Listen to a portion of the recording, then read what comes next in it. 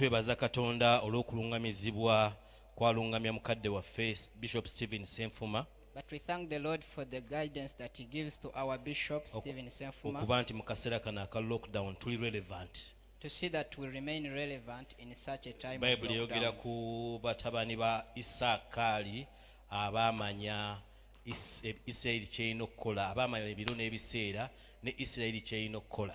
The Bible talks about the sons of Issachar who knew what to do and what Israel was supposed to do and the times and seasons. So twebaza Katonda nti tetukwatiddwa bbali, tetuli offside nga United Christian Center, tusigadde nga tusobola okuba nga tuweereza mu biseera ebiringa bino. We therefore thank the Lord because as United Christian Center we've not remained offside but we've continued to minister in such times. Katusabe.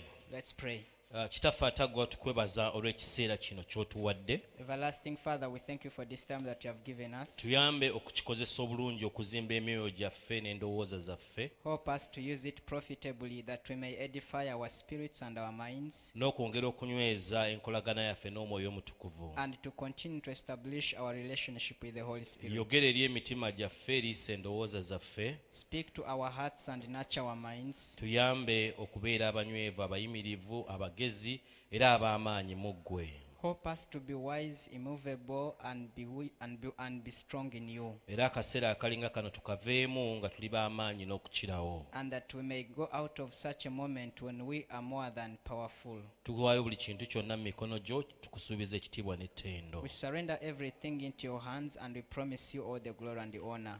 Yesterday we started on a topic which I named 4 major days in life. Olunaku lwajjo twatandise ku mutwe gwe nayise ennaku enkulu ennya mu bulamu, And we listed them down. era ne tugezaako zimenyaamenya. And I told you that we are going to put emphasis on the fourth one. Ate ne mbagamba nti tugenda kuteeka essira ku lunaku olwokuna. I said yesterday that the first day is today. N'abagambye olwajjo nti olunaku olusooka lwe lwaleero. Today is a major day in our lives. Olwaleero lunaku lukulu nnyo mu bulamu bwaffe, And we need to pay attention to it. ate nga twetaaga okussaayo nnyo omwoyo gye luli. Today is the day that you have. Olwaleero lwe lunaku lw'olina. You don't live in yesterday. Tobeera mu lwajjo You don't live in tomorrow. oba olw'enkya. Once you start living in those two, Kasita otandika okubeera mu nnaku ezebbiri, you are not relevant. obeera togasa. You don't live in the past. Nga toli mu byajjo, You don't live in the past.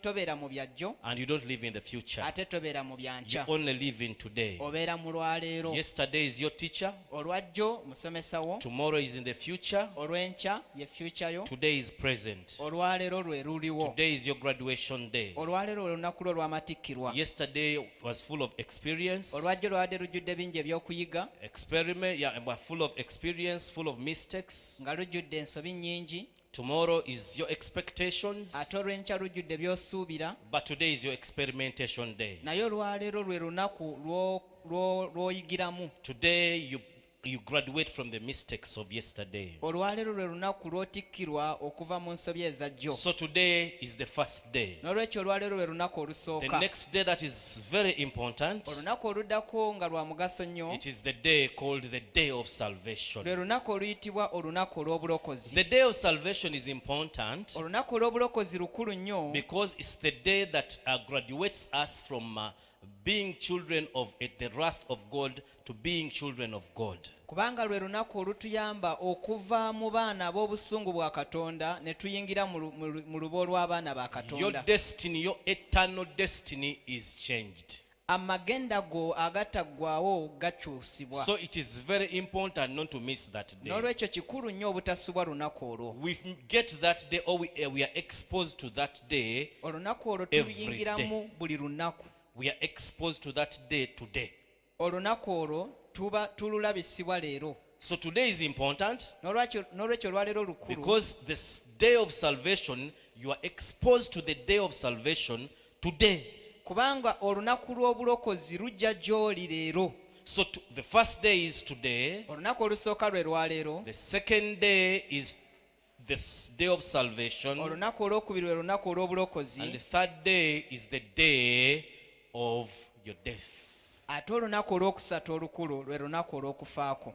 Death is so near to us that we don't know. okufa kuli kumpi nnyo naffe okutuuka ku ddala nti ffe tetukimanyi. You should pay attention to that day called death. Oteekeddwa nnyo okussaayo omwoyo ku lunaku olwo lwe bayita olw'okufa. Don't take it away from your focus. Toluggyamu ebyo by'otunuulira. Always think about your death. Bulijjo lowoozanga ku kufaako. The writer of the book of Ecclesiastes says in chapter 7 verse 1, he says that the day of your death is better than the day of your birth. Omuwandiisi w'ekitabo ky'omubuulizi mu ssula y'omusanvu olunya olusooka agamba nti olunaku lwo olw'okufa lusinga olunaku lw'okuzaalibwako. It is the day of your termination of contract here on earth. Lwe lunaku lw'omaliriza ekyo ekyakuweebwa okukola wano ku nsi.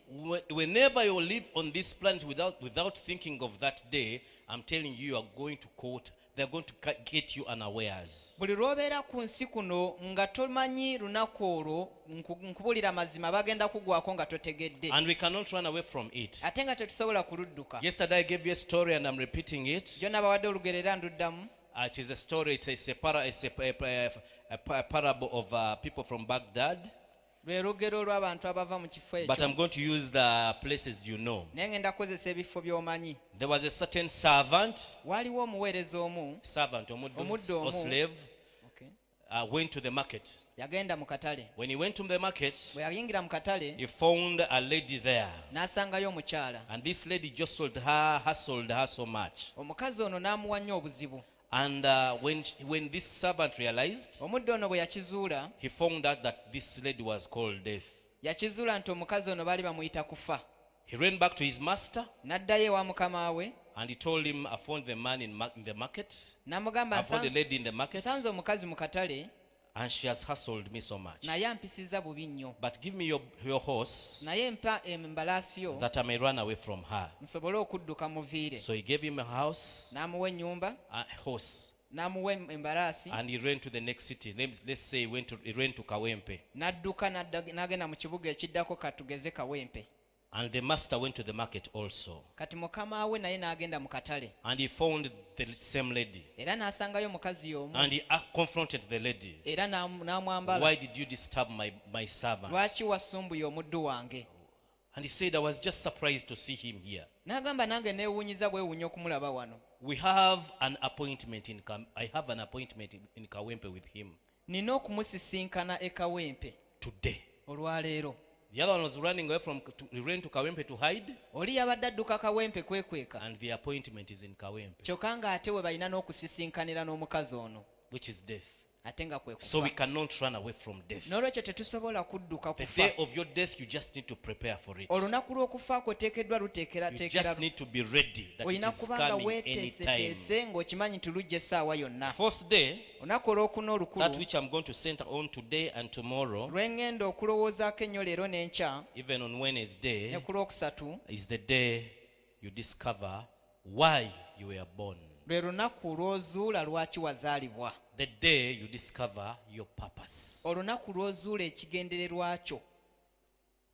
Your purpose. Ekigendererwa kyo. Purpose. Yeah, purpose. You're true. Totia. Checho. Purpose. Ekigendererwa. That is the greatest day of our lives. Olwo lwe lunaku olusinga obukulu mu bulamu. When the purpose of a thing is not known, abuse is inevitable. Bw'oba nga tomanyi kigendererwa kya kintu kyonna, then okukikozesa obubi tosobola kukyewala. If you don't know the purpose of this mic, it can be used as a cane to discipline your child. Bw'oba nga tomanyi mugaso gw'akazindaalo kano, osobola okukakozesa ate okukuba abaana bo. This tells you that many things are abused because we don't know their purpose. Kino nno kikulaga nti ebintu ebisinga tubikozesa bubi olw'okuba nga tetumanyi migaso gyabyo. Purpose is the original intent. Ekigendererwa oba omugaso kye kigendererwa ekikulu ekisookera ddala. Purpose is the reason why you are on earth. Ekigendererwa y'ensonga lwaki oli wano ku nsi. Purpose is the reason why you were born. Era y'ensonga lwaki wazaalibwa. Purpose is the reason why you exist. Era y'ensonga lwaki oliwo. Purpose is the reason why you're breathing. Era y'ensonga lwaki ossa. What are you doing exactly on earth? Kyekyo ky'okola ku nsi. The problems you solve. Ebizibu by'ofunira eby'okuddamu. The solutions you give us. Era n'eby'okuddamu by'otuwa. The things that you give to us. Ebintu by'otuwa. What is your purpose? ekigendererwa kyo ki? Have you ever thought that you're a person who has a purpose on earth? Wali olowoozezaako nti oli muntu alina ekigendererwa ku nsi kuno? Or you think you are just a mistake on earth? Oba golowooza wajja mu butanwa ku No nsi one kuno? is on this planet by mistake. Tewali wali ku nsi kuno mu butanwa. We are here for divine appointment. Ffenna tuli wano olw'ekigendererwa eky'obwakatonda. There was a need in the world that made your creation necessary. Waliwo ekyetaago mu nsi ng'era olw'ekyetaago ekyo walina okutondebwa. There was a gap or an empty space that needed you to come and fill it. Waliwo omuwaatwa ogwali gwetaagisa gwe okujja ogujjuze. So the goal is for us to discover which gap or which empty space did I come to fill here on earth. N'olwekyo ekiruubirirwa kyaffe kyakumanya muwaatwa ki ogwo gwe najja nze okujjuza ku nsi And kuno. you must discover that before you die. Ate ng'olina okukizuula nga tonnafa. God is the one who gave you the purpose. Katonda ye yakuwa ekiruubirirwa, You must discover that purpose. olina okukizuula. I've said God gave it to you, Ngambye Katonda yakikuwa, but it is you to discover naye it. kiri gy'oli gwe okukizuula. That's why the day you discover your purpose is great, is important. Y'ensonga lwaki olunaku lw'ozuula ekiruubirirwa kyo ku nsi kuno lukulu nnyo. Chaos is a result of people that have not yet fulfilled their purpose. Obutabanguko buva mu bantu abatannaba kuzuula kigendererwa kyabwe. The world, we have a debt to the world to find our purpose. Tuyina ebbanja ng'ensi kyetubanja ffe kuzuula biruubirirwa byaffe. We need to discover it. Tulina okukizuula, We need to nurture it.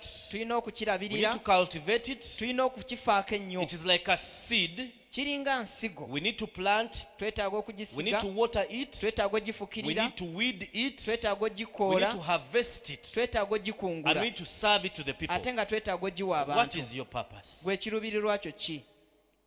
The day you discover your purpose is the greatest day on earth. Omugaso ogwo olunaku lw'oliguzuula lwe lunaku olukulu ku nsi kuno. We go to school Tugenda ku ssomero not to receive our si purpose, kufuna but to kigendererwa refine kyaffe, our purpose, naye okukiza to obujja, discover our purpose, okukizuula, to develop our purpose. okukikuza. What is your purpose on earth? Ekigendererwa kyo ki ku nsi kuno? I've said it's like a seed. Kingambye kiringa nsigo, You need to plant it. weetaaga okugisiga, You need to develop it. weetaaga You okugikuza, need to cultivate it. weetaaga You okugirabirira, need to water it. weetaaga You need okugifukirira, to nurture it. weetaaga What okugifaako is your ennyo. purpose on Gwe earth? ekiruubirirwa kyo ki ku nsi kuno? If you find jealousy people, Bw'osanga abantu abalina obujja, those are people that have not yet found out what their purpose is. beebo abantu abatannaba kuzuula kiruubirirwa kyabwe. Envy is a proof that you don't know what you're doing on earth. Obutayagaliza kye kikakasa nti tonnaba kuzuula kiruubirirwa kyo ku Your nsi. guarantee of success is finding your purpose. Gwe ekikakasa obuwanguzi bwo kwe kuzuula ekiruubirirwa kyo. Your fulfillment is in finding your purpose. Era nga n'okutuukirizibwa kwo kuli mu kuzuula kiruubirirwa kyo. And everything we do on this planet must be related to our purpose. Era na buli kyonna kye tukola ku nsi kuno kiteekeddwa okuba nga kyekuusa ku kiruubirirwa kyaffe. And if you leave your place of purpose, failure is inevitable. Era bw'olemererwa okubeera mu kifo ky'ekiruubirirwa kyo tosobola kwewala kulemererwa. You know, purpose dictates everything we do. Ekiruubirirwa kye kisalawo buli kye tukola. The books we read, Ebitabo bye tusoma, the careers we have, emirimu gye tulina, everything that we do must be dictated, must be guided by our purpose. buli kyonna kye tukola kiruŋŋamirizibwa na kiruubirirwa kyaffe. God is concerned about our success. Katonda afaayo nnyo ku kuyitamu And kwaffe. that's why He wants you to find out your purpose. Era y'ensonga lwaki ayagala ozuula He ekiruubirirwa wants kyo. me to find out my purpose. Ayagala nze nzuule ekiruubirirwa Because kyange. my blessing Kubanga omukisa gwange is in finding my purpose. gwekwese mu kuzuula kiruubirirwa kyange. Let me give you 7 truths about purpose in the verses of the Bible. Kambawo ebintu 7 eby'amazima ebyogera ku kiruubirirwa mu Bayibuli. Number 1, Ekisooka, God has a purpose for everyone. Katonda alina ekiruubirirwa ky'ategekedde buli muntu. No one is here without a purpose. Teriyo omuntu ali wano nga talina kiruubirirwa. He says in Exodus chapter 9 verse 16, Agamba mu Kuva essula 9 olunyiriri lwa 16. but I've raised you up for this very purpose, Naye nkutaddewo olw'ekiruubirirwa kino, that I may show my power and that my name might be proclaimed in all the earth. nze ndaga amaanyi era erinnya lyange lyasanguzibwe mu nsi yonna. So Pharaoh is raised, he has a purpose. n'olwekyo falaawo naye akuzibwa ng'alina ekiruubirirwa that God might show his power ti katonda asobola okulaga amaanyi ge and his name might be proclaimed in all the earth. era n'erinnya lye lirangirirwe mu nsi yonna. Number 2, ekyokubiri, God's purpose can't be undone. ekiruubirirwa kya katonda tekisobola kubeerawo nga tekikoleddwa. He says in Job 42:2, ayogera mu yobu 42:2, I know that you can do all things. manyi ng'osobola okukola ebintu byonna No purpose of yours can be thwarted. era tewaliwo kiruubirirwa kyo ekisobola okuyisibwamu amaaso. Alan, you will interpret from here. Okay? Let me read as you interpret. Number 3, ekyokusatu, God's purpose is ekiruubirirwa kya one katonda that lasts. kye kibeerera. He says agamba in Proverbs chapter 19 verse 21, engero 19 olunyiri lwa many are the plans in a person's heart, nti enteekateeka nnyingi mu mutima gw'omuntu, but it's the Lord's purpose that prevails. naye ekiruubirirwa kya katonda kye So kibeerera. man must have plans, n'olwekyo omuntu ateekeddwa okuba but n'enteekateeka, those plans should fall into the purpose of God, naye ezo enteekateeka z'omuntu ziteekeddwa kuyingira mu kiruubirirwa kya because katonda, it is the purpose of God that prevails. kubanga ekiruubirirwa kya katonda kye kibeerera. Number 1, I've said God has a purpose for everyone. ekisooka ngambye katonda alina ekiruubirirwa eri buli muntu. Number 2, I've said God's purpose cannot be undone. ekyokubiri ngambye ekiruubirirwa kya katonda tekisobola kubeera nga Number 3, tekikoleddwa. I've said God's purpose is one that lasts. ekyokusatu ngambye ekiruubirirwa kya katonda kye kibeerera. Number 4, ekyokuna, every person is born with a purpose. buli muntu azaalibwa n'ekiruubirirwa. Proverbs chapter 20 verse 5. engero 2 olunya olwokutaano. The purpose of a person's heart are deep waters. ekiruubirirwa ky'omutima gw'omuntu ge mazzi amawanvu. They have said they are deep waters. amazzi amawanvu. So you should be skilled. n'olwekyo oteekeddwa okuba You n'obukodyo, should seek the Lord. oteekeddwa okunoonya You mukama, should get close to the Lord oteekeddwa okusemberera for you mukama, to be able to go down and go and get that water which is deep. gw'osobole okukkayo eyo oggyeyo amazzi ago agali mu buziba. But one who has insight draws them out. naye oyo alina amagezi agajjayo. The purpose of a person's heart are deep waters, ekiruubirirwa ky'omutima gw'omuntu mazzi but mawanvu, one who has insight draws them out. naye oyo alina amagezi agajjayo. Number 1, we've said the purpose of God has a purpose for everyone. ekisooka twagambye nti katonda alina ekiruubirirwa eri buli muntu. That is Exodus chapter 9 verse kwe 16. kuva essula ey'omwenda olunya olw'16. Number 2, we've said God's purpose can't be undone. ekyokubiri tugambye ekiruubirirwa kya katonda tekiyinza kubanga tekikoleddwa. That is Job chapter 42 verse 2. ye yobu 42 olunya olwokubiri. God's purpose is the one that lasts. ekyokusatu ekiruubirirwa kya katonda kye kibeerera. That is Proverbs chapter 19 verse 21. engero essula 19 olunya olw'21.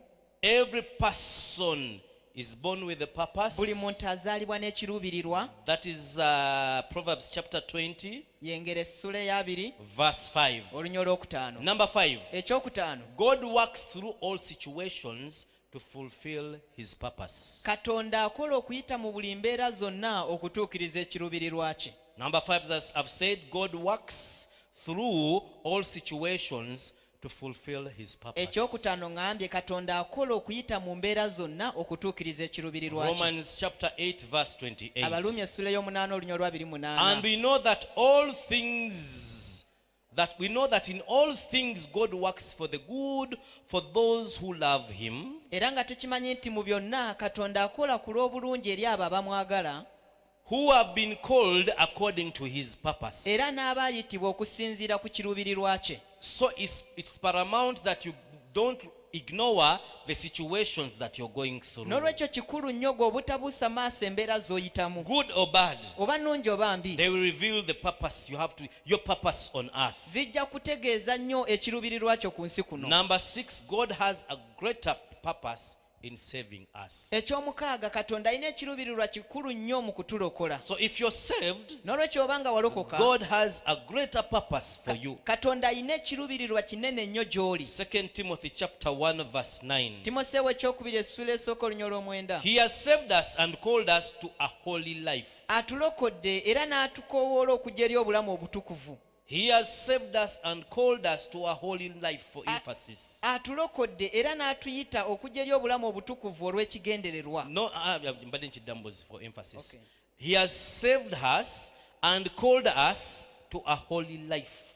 atulokodde era n'atuyita eri obulamu obutukuvu not because of anything we have done, si lwakubanga tulina kye tukoze but because of his own purpose and grace. naye olw'ekigendererwa kye n'ekiruubirirwa kye n'ekisa kye. This verse tells us that even though we are under grace, holiness is part of what a prerequisite that the Lord demands us. Olunyiri luno lutulaga nti newankubadde ng'ekisa bwe kiri era kyatulokola naye obutukuvu kye kimu ku byetaago Because byatwetaagisa he has called us and saved us to a holy life, kubanga atuyise era atulokodde eri obulamu not obutukuvu because we have done, not because of what we have done, but because of his own purpose and grace. si lwakuba nti tulina kye tukoze naye olw'ekiruubirirwa kye n'ekisa kye. Number 7, God's purpose is like a fire burning inside us. Ekyomusanvu ekiruubirirwa kya Katonda kiringa omuliro ogwakira mu ffe. So you're like, what if I don't want to do it? Kati obeera n'ogamba oba wemba saagadde kikola. Jeremiah tells us in Jeremiah chapter 20 verse 9, Yeremiya atugamba mu Yeremiya essula eya 2 olunya olw'omwenda. then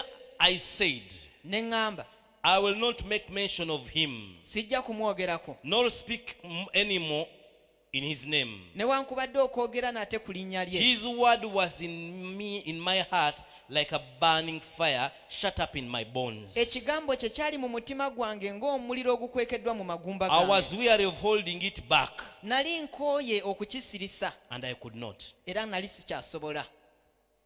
So God has a purpose for you, N'olwekyo Katonda alina ekiruubirirwa which you gy'oli cannot run away from. ky'otasobola kudduka. It was designed by God. Kyakolebwa Katonda It's discovered by you. ate nga kizuulibwa ggwe. The discovery is yours. Okuzuula kukwo. That's why we have to seek the Lord. Y'ensonga lwaki tulina okunoonya Mukama. That's why we have to look to find out what we seek the Lord, to find out what plans, what was on his mind when he was creating me. Tunoonya Mukama tutegeere kiki ekyali ku ndowooza ye bwe yali atutonda. And if you want to know the things that are in your heart, Era bw'oba oyagala okumanya ebintu ebiri mu if mutima you gwo, want to know, if you want to have answers on this planet, bw'oba oyagala okubeera n'ebyokuddamu ku nsi kuno, the best thing to go to is questions. ekintu ekikulu ennyo kye weetaaga okukwatako ky'ekibuuzo. You need to ask yourself a lot of questions. Olina okwebuuza ebibuuzo bingi. The most important thing on earth is a question. Ekintu ekisinga obukulu ku nsi kuno kye kibuuzo. Questions reveal passion. Ebibuuzo biraga okwagalako. Questions reveal trust. Era biraga okukkirizako. Questions reveal focus. Ate nga biraga omulamwa gw'oliko. Questions reveal who is important to you. Era biraga ani oyo akugasa. Questions reveal what is important to you. Era biraga ki ekyo ekikugasa. Questions reveal who you are. Era ebibuuzo biraga ki ky'oli. Questions reveal open doors for conversations and connections. Ate era ne biraga enzigi enzigule eri okwogera n'okunyumya. Questions are the beginning of discoveries of life. Ebibuuzo y'entandikwa y'okuzuula mu bulamu. Questions host answers on earth. Ate nga ebibuuzo bye byaniriza ebyokuddamu ku nsi. The difference in seasons is the questions that you ask. Enjawulo eziri mu biro bye bibuuzo by'obuuza. Questions reveals falsehood and manipulators. Ebibuuzo biraga obulimba n'okudyekadyeka. So what kind of questions are you asking Kati yourself? bibuuzo kika ki gwe bye weebuuza. Questions will reveal what you are. Ebibuuzo bye biraga ki ky'oli. So I've designed 12 questions for you here N'olwekyo nkukoledde ebibuuzo 12. that will help you to ask yourself, that you'll ask yourself to see what is your purpose. Ebigenda okuyamba okwebuuza ekigendererwa kyange oba ekiruubirirwa kyange Number kiriwa. one. Ekisooka, What are you passionate about? kiki ekyo gwe ky'oyaayanira ennyo okukola. What are you passionate about? Kiki ky'oyaayanira ennyo okukola. If you get the answer, Bw'ofuna ekyokuddamu, it will give you a clue, or it will be an indicator to what your purpose is. kijja kubeera akabonero gy'oli ekiruubirirwa kyo kye ki. Whose world are you determined to improve or to change? Nsi yaani gy'omaliridde okukyusa oba okwongerako In other words, omutindo. what kind of people that are on your heart? Mu ngeri endala, bantu kika ki abali ku mutima gwo?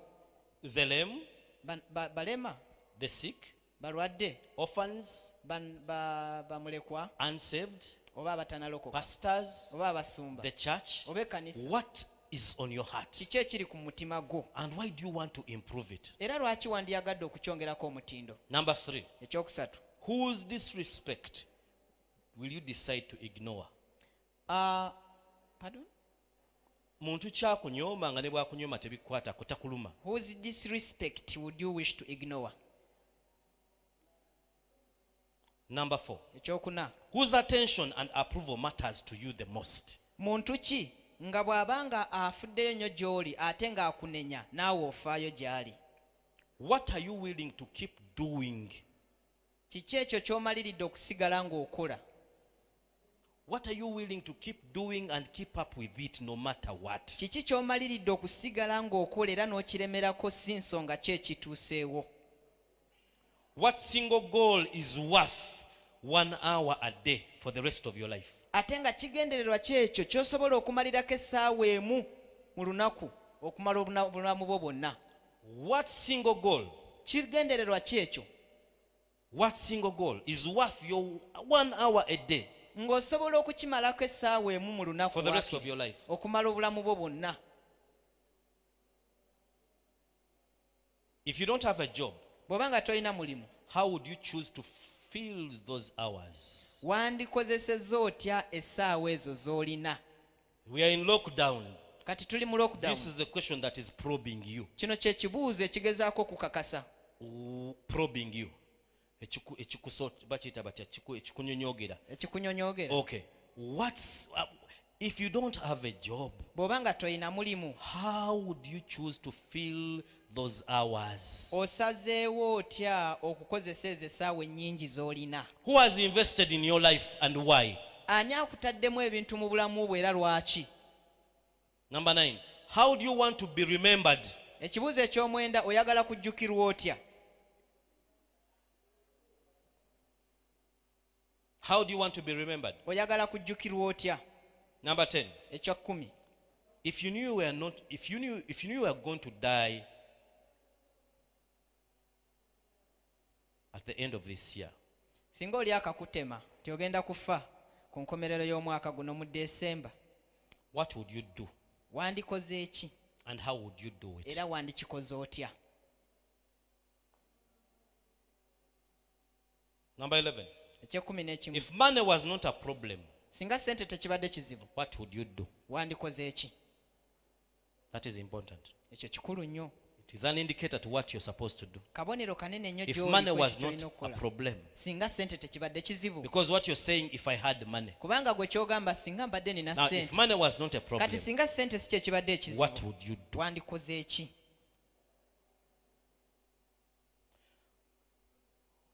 What kind of thing would you do for free and you be filled with joy? Kintu ki kye wandikoledde obwereere kyokka ate era n'ojjula essanyu? These are indicators Bino bwe biraga to what you're supposed to do. ku ekyo ky'olina okukola. They indicate what your purpose is. Kiraga ekiruubirirwa kyo kye kiri. John chapter 1 Yokaana essula esooka in verse 19. mu lunyolo 19. Here is a man Waliwo omusajja wano who knew what his purpose was. eyali amanyi ekiruubirirwa kye kye ki. We are going to study a little bit about these few scriptures, Tugenda kusoma ku nnyiriri zino entonotono and then we shall wind up from there. tulyoke tumalirize. This man Omusajja ono is called John. ayitibwa Yokaana. Verse 19. Mu lunyolo 19. Now this was John's testimony Kuno- when the Jews leaders in Jerusalem sent priests and Levites to ask him who he was. Kuno kwe kutegeeza kwa Yokaana Abayudaaya abaava e Yerusaalemi bwe baamutumira bakabona n'Abaleevi okumubuuza nti gwani. I want you to pay attention. Njagala osseeyo nnyo omwoyo. These people are coming to John Abantu bano bajja eri Yokaana and they know that this is John. era bakimanyi nti ono Yokaana. So this question, they don't need John's name. Kati ekibuuzo kino tebeetaaga linnya lya They Yokaana, want to know what is his purpose. naye baagala kumanya ekiruubirirwa kye Because they Yokaana have kye come ki. to John Kubanga baza eri and they are Yokaana asking John, ate nga babuuza who Yokaana are you? gwani. They are saying, John, Nga balinga bagamba Yokaana who are you? gwani. So they don't want the name. Tebaagala linnya, They want the assignment. naye baagala omulimu gw'alina They want okukola. the calling. Baagala kuyitibwa kwe. And I want you to look at the kind of people they have sent to him. Ate njagala olabe ekika ky'abantu kye bamutumidde. Priests and Levites. Abakabona n'Abaleevi. Not laymen. Si be bano abantu aba bulijjo. Who are you? Gwani. That is a question to you. ekyo kibuuzo gy'oli Who naawe are you? gwani. I know we have those questions in the inside of us.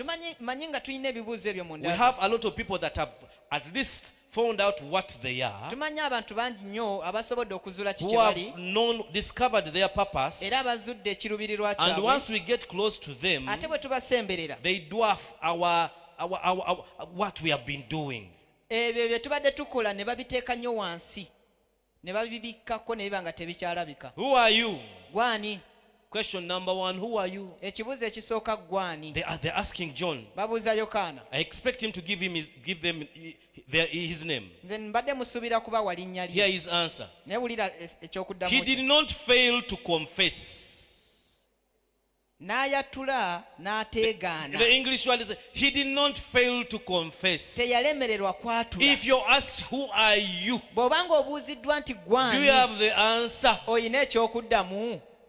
For John, he did not fail to confess, Kubanga ye Yokaana teyalemererwa kwatula but he confessed freely, naye yakyatula. I am not the Messiah. Si nze Masiya. Because he knew Kubanga yali akimanyi these people that had come to him nti abantu bano abaali bazze gy'ali thought that he was a baali Messiah balowooza nti ye Masiya of the things he was doing. olw'ebintu bye yali akola. So he answers them, N'olwekyo n'abaddamu I'm not the Messiah. si nze Masiya. Another question. Ekibuuzo ekiddako They asked him the second question. ne bamubuuza ekibuuzo They ekyo. asked him, Baamubuuza then who are you? kataata olwo gwani. People are asking us questions wherever we are. Abantu batubuuza ebibuuzo wonna we tuli. In the neighborhood, people are asking you, who are Mu you? miriraano bakubuuza gwani. At your workplace, people are asking you, who are Era you? n'egyokolera abantu bakubuuza gwani. In your family, they're asking you, who are you? Ewaka gy'obeera bakubuuza gwani. You need to confess freely. Weetaaga okwatula mu You need ddembe. to be acquainted with who you are. Weetaaga okuba ng'omanyi ki ky'oli. That question is a question of purpose. Ekyo kibuuzo nga kyogera ku And very kiruubirirwa. many people we are struggling in that Ate ng'abantu area. abasinga tulafubana nnyo mu kitundu ekyo. But the Lord is saying that let us seek him. Naye Katonda agamba leka tumunoonye. That he looked, is it Psalm 14 verse 2? That he looked down on the sons of men Zabuli 14:2 agamba nti yatunula wansi ku baana to b'abantu see if there is any who understands, okulaba oba waliyo ategeera that seeks the Lord. era anoonya Mukama. We need to seek the Lord Twetaaga okunoonya Mukama to get to know our purpose. okuzuula ekiruubirirwa kyaffe. If you are not the Messiah, Bw'obanga si gwe Masiya then who are you? kati olwo gwani. They suggested for him before he answered. Ne bagezaako okumuwaamu ekyokuddamu Are you Elijah? ye gwe Eriya. He said, I am not. N'agamba si nze. Now I just want you to think. Njagala lowooze You who is watching me and you who is listening wandaba to era us. mpuliriza. If someone came and suggested Singa omuntu yaze n'akuwa a priest ekyokuddamu or a Levite kabona oba omuleevi and came to you n'ajja gy'oli and he says, are you Elijah? n'agamba gwe Eriya, You would get them by hand wandimukute ku mukono and take them to the people that have been despising you n'omutwala eri abantu abadde and tell bakuyisaamu them, amaaso babuulire bampitaani. n'omugamba Olabye ki? Babuulire ki tell olabye? them what you have seen in me. He said, Yagamba I am not Elijah. si nze Eriya. We have many people doing things Tulina abantu bangi abakola ebintu because someone came and said that that is their call. kubanga waliwo omuntu eyaze n'abagamba ekyo no kye kiruubirirwa kyo. He says, I am not. Agamba si nze. Number one, he confessed. On the first question is, he confessed freely. Ekisookera ddala ku kibuuzo ekyasooka yayatula mu ddembe. The second question, he says, I am not. Ekibuuzo ekyokubiri n'agamba si nze. They ask a third question Ne bamubuuza ekibuuzo with the ekyokusatu suggestion, era nga are you the bamulowooleza prophet? ye gwe He nabbi answered, no. era n'addamu si It nze. is even in commas, no. Si Do you nze. have the strength to say no to a call that a purpose that a person is seeing in you, which is not your call? Olina amaanyi okugamba nedda eri ekiruubirirwa omuntu kyakulabamu ate nga si kye kikyo. Yes, you have been singing, Kituufu obadde oyimba but you know that you're just doing this thing because there is no one to sing. naye nga g'obadde okikola olw'okuba okimanyi tewaliwo aliwo And okuyimba. some lady, some man, somewhere comes around and says you're gifted in singing and God is calling you to be a musician. Naye omuntu omu abadde akulaba ng'oyimba najja n'akugamba wabula oliko amafuta g'okuyimba era oyitiddwa okubeera omuyimbi. Would you say no? Osobola okugamba nti nedda. Would you say no? Wandigambye nti nedda. You just confirm to them, the worship leader, the worship captain, and tell him, you've been questioning my gift. Mubulire, jango mubulire. Naye kati gwe kyokola oyo akubuuzizza oba akugambye nti oliko amafuta g'okuyimba kyokola omukwata ku mukono n'omutwala era abadde akukulembera mu kuyimba n'omugamba kirabika bulijjo tomanyi katono kaakugamba ekikyendi. Finally, Ekisembayo they said, who are you? ne bamubuuza gwani. I just want you to just listen to the way these guys are pushing John to the wall. Njagala olabe engeri abasajja bano gye basindika Yokaana okumuteeka ku And they kisenge. want him to, they don't want his name. Tebaagala linnya lye, They want his purpose. baagala kiruubirirwa kye. Finally, they said, who are you? Ku nkomerero ne bamubuuza naye gwani. Give us an answer to take back to those who sent us. Tuwe ekyokuddamu kye tuyinza okutwalira bali abaatutuma. Please, you who is listening me, there are people that are sent, there are people that are hungry, there are people that they are orphans. They come to you and they are asking, what should we expect from you? Who are you? Gwampuliriza, waliwo abantu abayala, waliwo bamulekwa abajja gy'oli nga bakubuuza gwani. Give us an answer Tuwe ekyokuddamu to take back to those who have sent us. okuzzaayo eri abo abatutumye. Before he answered it, Nga tanaba kukiddamu they gave him another question. ne bamuwa ekibuuzo ekirala. What do you say about yourself? Gwe ki kye weeyogerako? That is a big question. Write it somewhere.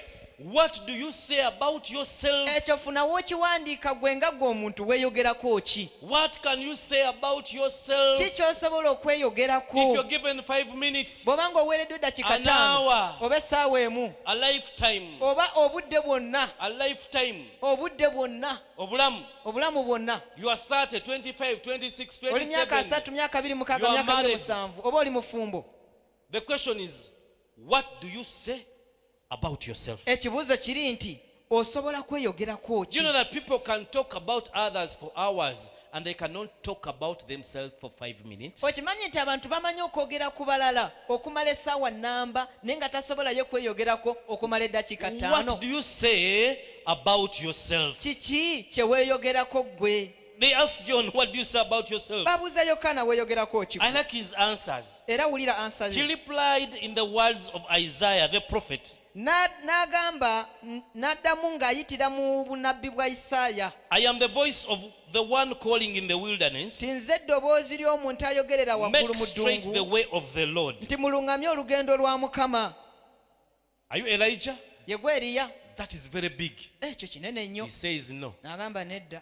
Are you that prophet? Ye gwe nabbi oli? He says no. N'agamba nedda. Are you the Messiah? Ye gwe Masiya? He says no. N'agamba nedda.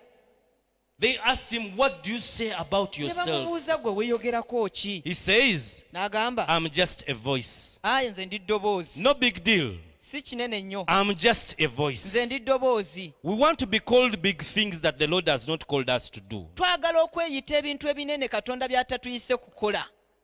It's not the big things that we do, Si bye bintu ebinene bye tukola, but naye it's not the big things that we si do, bye bintu ebinene bye tukola, but naye the small things that the Lord has called us to ebintu do. ebitono Katonda by'atuyise okukola. Better to do little things that the Lord has called you to do Kisingako okukola obutono obwo Katonda bw'akuyise than okukola doing big things that the Lord has not called you to okusinga do. okukola ebintu ebinene Katonda We have many by'atakuyitangako people okukola. sweating Tulina abantu bangi abatuuyana in the things that the Lord has not naye nga called them to batuuyanira do. mu bintu Katonda by'atabayise kukola. I am just a voice. Nze ndi ddoboozi buloboozi. He tells them, Bw'atyo bw'abagamba. I'm just a voice. Nze ndi ddoboozi. Who are you? Gwani? What do you say about yourself? Era ki kye weeyogerako? Who are you? Gwani? It's a big question. Kibuuzo kinene. And how do we discover what we are? Era tuzuula tutya ki ekyo kye tuli? Let me give you six things you need to do in your seeking the Lord that will help you and me, to discover our purpose on us. Kambawo ebintu mukaaga ebigenda otuyambako nze naawe nga bwe tunoonya Mukama nga bigenda kutuyambako okuzuula ekiruubirirwa kyaffe ku nsi. If you're born again, Bw'oba ng'oli mulokole. because I've told you, Kubanga mbagambye the first day olunaku olusooka olukulu is today. olwaleero. The second day Olunaku olwokubiri is the olukulu day of lwe salvation. lunaku olw'obulokozi. The third day Olunaku olwokusatu is the olukulu day of death. It lwe is coming anytime. lunaku olw'okufa ate nga lujja essaawa Today yonna. I've just decided to expound on the fourth day. Olwaleero mbadde njagadde nkwate ku lunaku olwokuna As the ndugaziye. day you will discover why you were born. ate nga lwe lunaku lw'olizuula ensonga lwaki The day you wazaalibwa. discover who you are. olunaku lw'olizuula kikyoli. Number one, ekisooka confess and forsake sin as soon as we are conscious of it. yatula era weenenye olw'ekibi kyo mbagirawo nga wakakizuula. If you're going to discover your purpose, bw'oba ng'ogenda kuzuula ekiruubirirwa kyo always bulijjo confess yatula and forsake. era weenenye. Confess, yatula repent, weenenye and forsake. ate okireke. Amen. Number two, ekyokubiri be continually and unconditionally yielded to the Holy Spirit. bulijjo weeweeyo eri omwoyo omutukuvu awatali bukwakulizo bwonna. Continually. bulijjo. Number three, ekyokusatu study the word of God soma ekigambo kya to Katonda discern his will, okwawula okwagala kwe and then do whatever he tells you to do. ate okole buli kyonna kyakugamba okukola. I've said study ŋambye soma yiga because study is the second level of the word. kubanga okuyiga ly'eddaala eryokubiri mu kigambo. Number one is reading. ekisooka kukisoma, Number two is study. ekyokubiri kukiyiga, Number three is meditation. ekyokusatu kukifumiitiriza. But study naye the kiyige word of God. ekigambo kya And Katonda. the purpose is to discern his will, ate ng'ekiruubirirwa kwe kwawula okwagala kwe, then to do whatever he tells you to ate era do. n'okukola buli kyakugamba okukola. Spend time in prayer every day. That is number four. ekyokuna mala obudde bulijjo mu kusaba. Spend time in prayer every day. mala bulijjo obudde bungi mu kusaba. What is your prayer life? obulamu bwe obw'okusaba buli butya?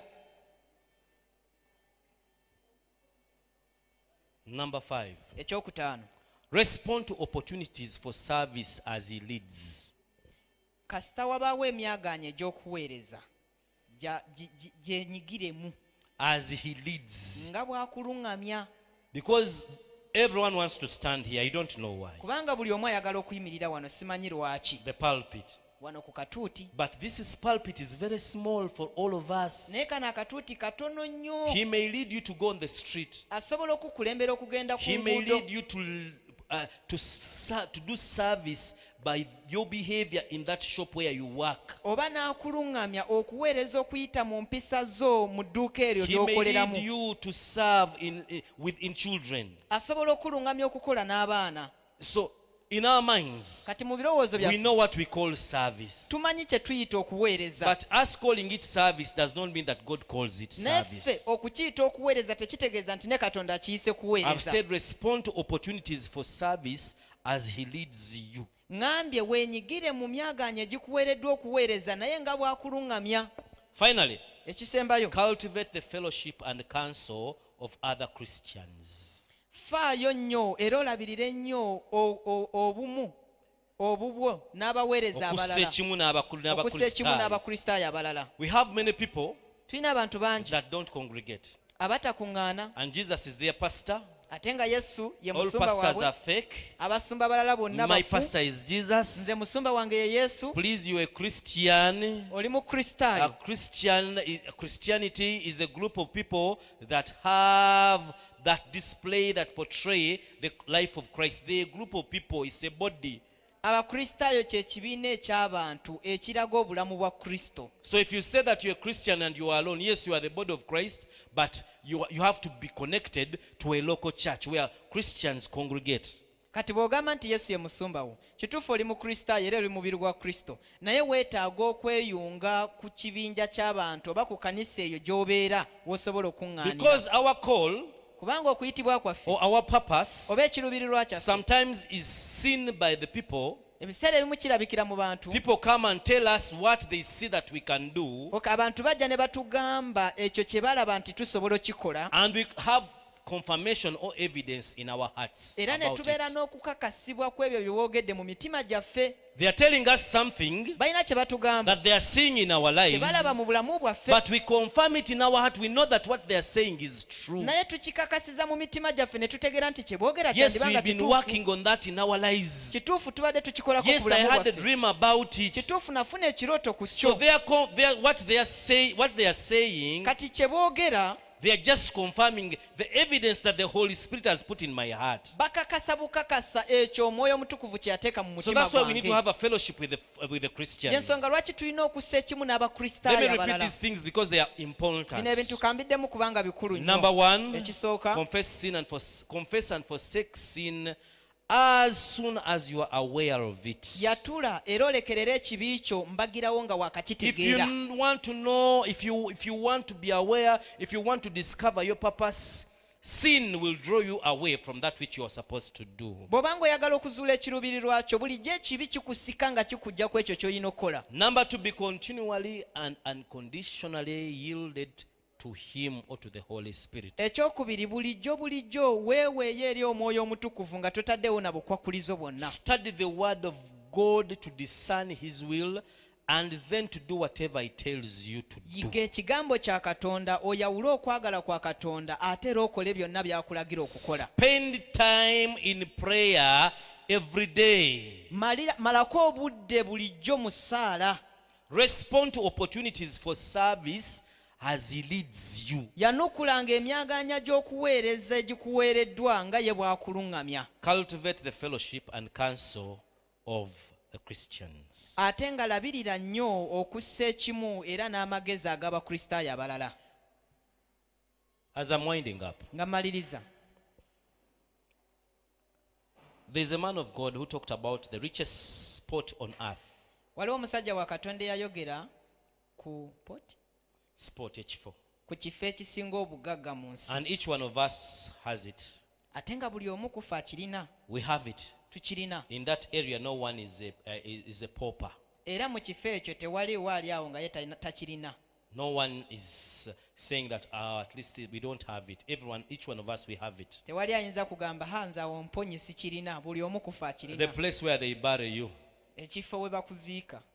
Each one of us, we have a place where they bury us. Buli omu kufa alina ekifo we bamuziika.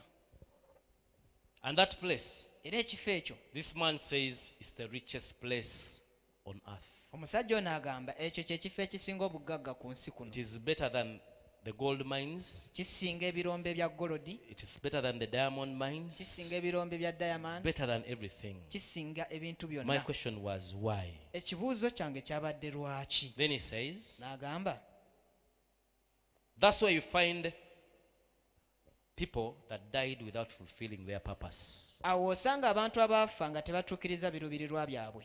In that grave, Era mu ntaana eyo that's where there is a man who died with the books that are not written. we wali omusajja eyafa nga waliwo ebitabo by'atawandiise. That's why you'll find a woman that died with the children that were supposed to be born to change the world and she did not give birth to them. W'osanga omukazi eyafa naye ng'afiiriddemu abaana Factories byali alina that were not okuzaala opened abaali up. balina okyusa ensi oba amakolero Sermons that were agatabbulwawo, not preached. enjiri That ezitaabuulirwa. if someone can go and mine that place, Tesinga omuntu asobola okugenda n'asima mu kifo ekyo, it's the richest place. kyekifo ekisinga obugagga. Now, the problem is, Kati ekizibu kiri bwe kiti, even you right now, naawe kati who is not mindful of your purpose, atafuddeeyo nnyo ku you're kiruubirirwa walking kyo, towards the third day of death, naawe oli mu kukolerera ku lunaku lwo olwokusatu olw'okufa, and you're going to add to the wealth of that spot. era naawe ogenda kwongera obugagga bwo ku bugagga bw'ekifo kiri. We are supposed to die empty. Tulina kufa nga tuli bakalu. We are supposed to empty ourselves here on earth. Tulina kubeera bakalu, tulina kwemalamu ku nsi kuno tugende mu ntaana nga tuli bakalu. And the night dancers are the witches. If they are there, they eat the body that is empty. Awo nno bano abali abantu abasezi waakiri bagenda okulya nga gw'oli mukalu. When we die, Bwe tufa many things pass by our caskets. ebintu bingi nnyo ebiyita ku sanduuko zaffe oba ku keesi The people zaffe. that have been caring for us, Abantu abadde bafaayo gye tuli they come and pass by. bajja ne bayitawo. I just want you to imagine that day Njagala naawe ofumitirize ku lunaku olwo when you are in that casket ng'oli mu keesi eyo and people are passing around. era abantu bakuyitako awo, Your parents are passing around. bazadde bo bakuyitako, The friends you've been working with kwano pass gy'obadde okola around. najjo nga gikuyitako. What would they say about you? Ki kye bandikwogeddeko?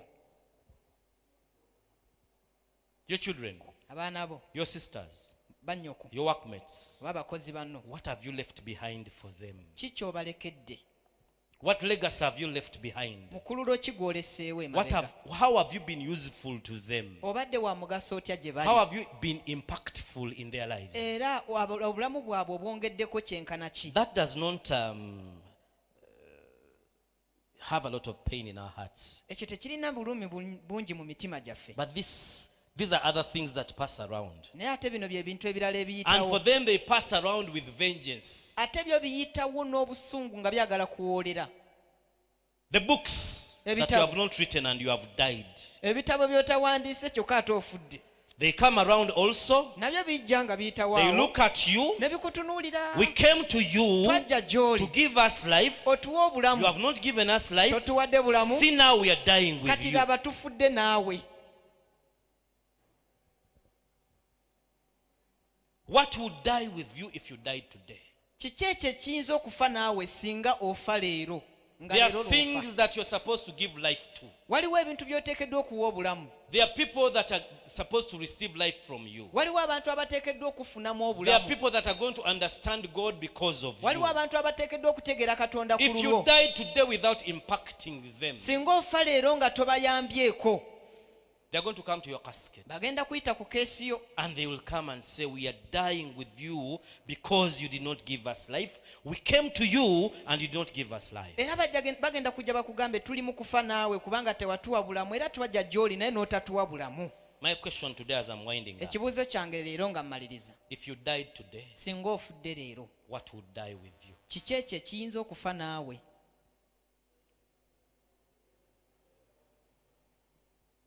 If you died today, bw'ofa leero what would die with you? kiki ekyo ekigenda okufa naawe? We are seeking the Lord in this month, tuli mu kunoonya Mukama mu mwezi guno that those things would not die with us, nti ebintu ebyo bireme kufa that naffe, we would leave this world empty, tuve mu nsi eno nga tuli that bakalu, would empty ourselves. twemalemu ffenna. What evidences do you have in your heart bukakafu ki bw'olina mu mutima gwo that the people are talking about you around wherever you are, nti wonna wooli abantu bye bakwogerako, and you have the confirmation that I had that thing, I have that thing in my heart? era ng'olina obukakafu nti ddala ekintu ekyo nadde nkirina mu mutima There are gwange. things that people would talk about waliwo ebintu abantu bye bajja and you okwogerako feel there is no evidence of it in your n'owulira heart. nga tewaliwo kukijuliza But there are mu things mutima that people gwo, point at in your life, ne waliwo ebintu abantu bye bagenda okusongako mu bulamu bwo, and you have evidence era ng'owulira olina obukakafu that the Lord n'obujulizi has ku called byo. you to go and fulfill that thing in life. kiddala Katonda akuyise okugenda okutuukiriza Big ekintu ekyo question, mu if you bulamu. died today, ekibuuzo ekinene, singa ofa leero akawungeezi, what would die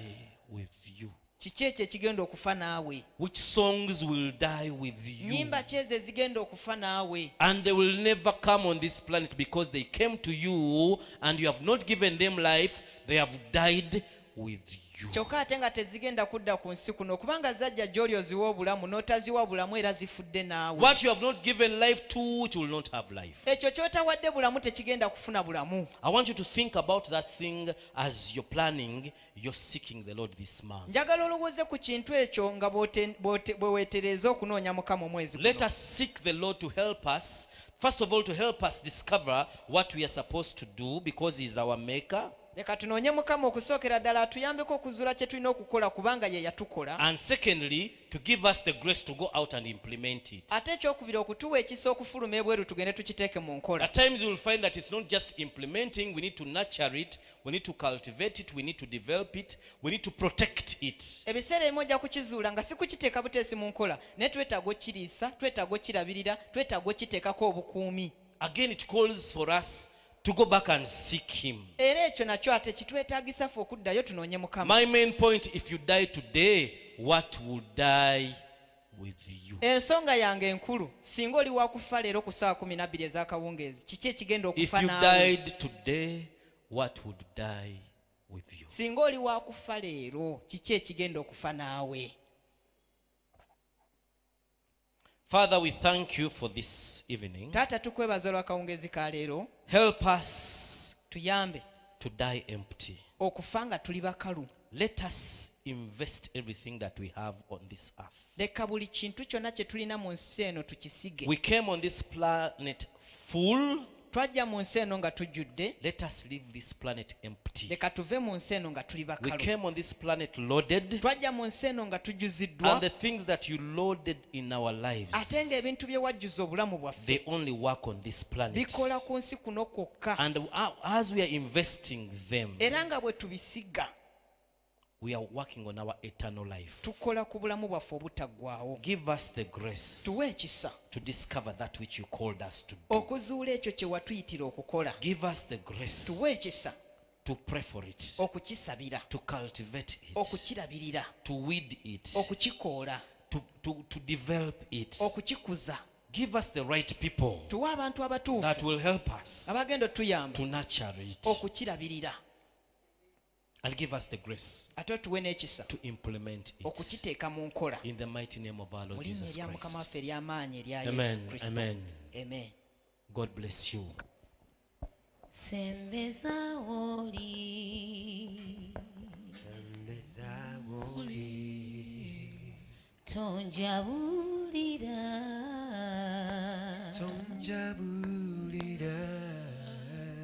biwayo byonna gy'oli,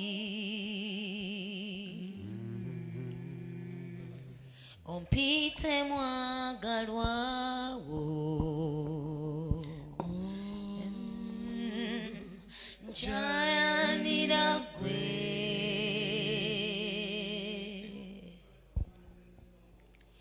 tewaliyo mulala,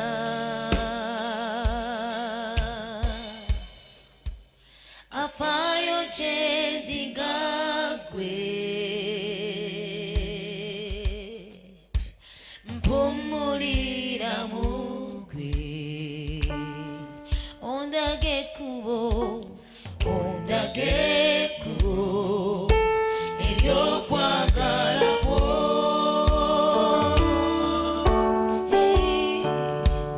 Sembeza woli, sembeza woli, tonjabulira,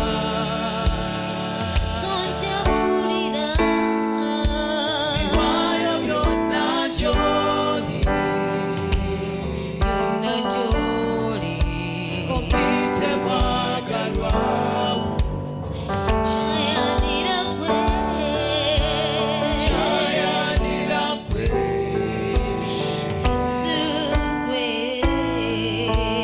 tewaliyo mulala, teri mulala, afaayo gye ndiga ggwe, mpumulira mu ggwe, mpumulira mu ggwe, ondage ekkubo ery'okwagala kwo. Wewe neetaaga, wewe neetaaga, nkyayanira kwemuka, mwana munsi nkyayanira, wewe neetaaga, wewe neetaaga, nyamba mayenzi oli, yewe neetaaga,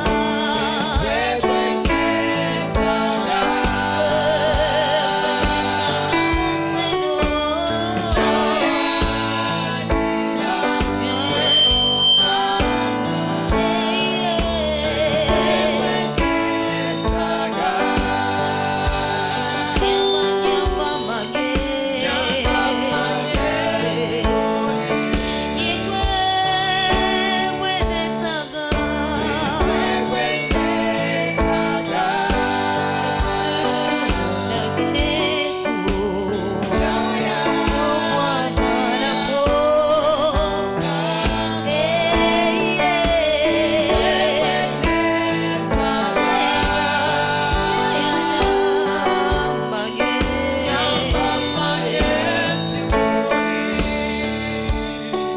sembeza woli,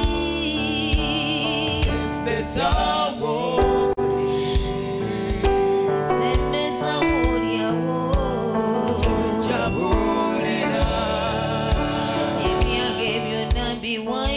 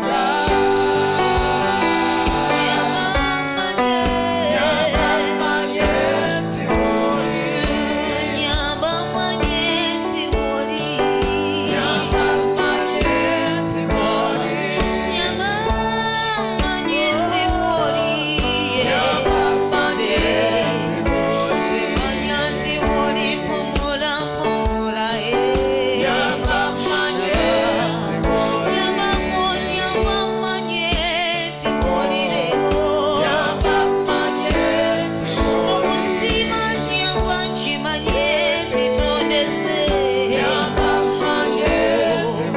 omuliro nga gwakanyamba manye tiwolinagwa nyambako nyambako nyamba manye Yesu nyamba manye tiwoli Yesu oh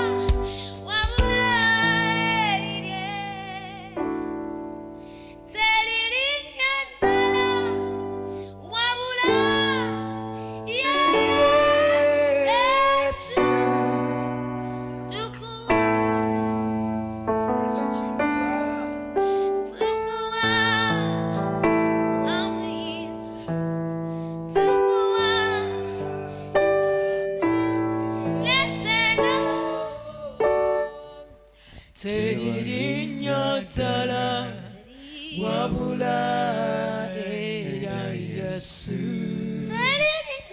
Teririnnya ddala wabula erye.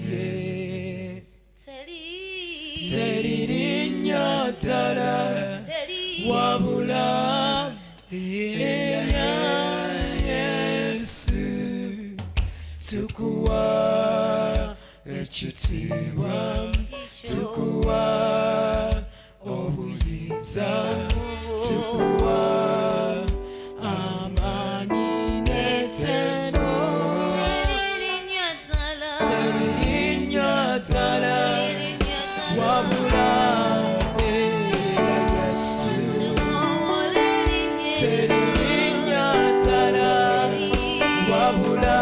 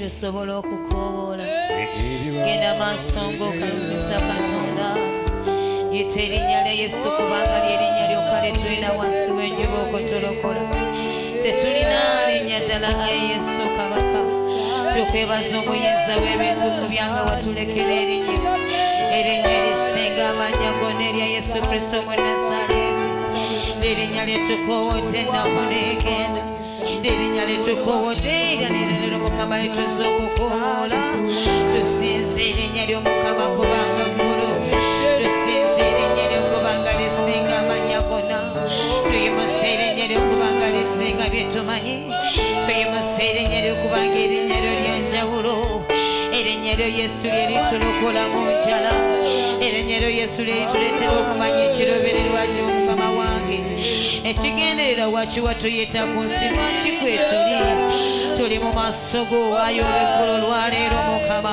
tuli mu maaso go nga tusooka okusitula waggulu tukwebaza olw'ekigambo kye tukufunye okuva gy'oli Mukama kubanga waliwo abawamanta naye oba olyawo nga tebasobodde kukifuna waliwo abawamanta naye oba olyawo nga tebasobodde kufuna mmere tukwebaza olw'emmere gyetufunye olw'eggulu olwaleero Yesu tukwebaza olw'emmere gyenfunye Katonda ow'ekisa kubanga ntegedde kineetaagisa mu byoba ngambye nti nsabe tegezeddwa nti nsabe tiwe nasaba nja kutegeera ekiruubirirwa lwaki wantonda ku nsi ne mu maaso go ayi Katonda w'ekitiibwa tuli mu maaso go ayi omulangiro w'emirembe ngemusa eddoboozi ly'okowole katonda oyo weetaaga okumanya lwaki watondebwa ku nsi weetaaga okumanya ekiruubirirwa lwaki wooli weetaaga okumanya kale gwabadde tawulidde ekigambo kitugambye nti olunaku olukulu mu bulamu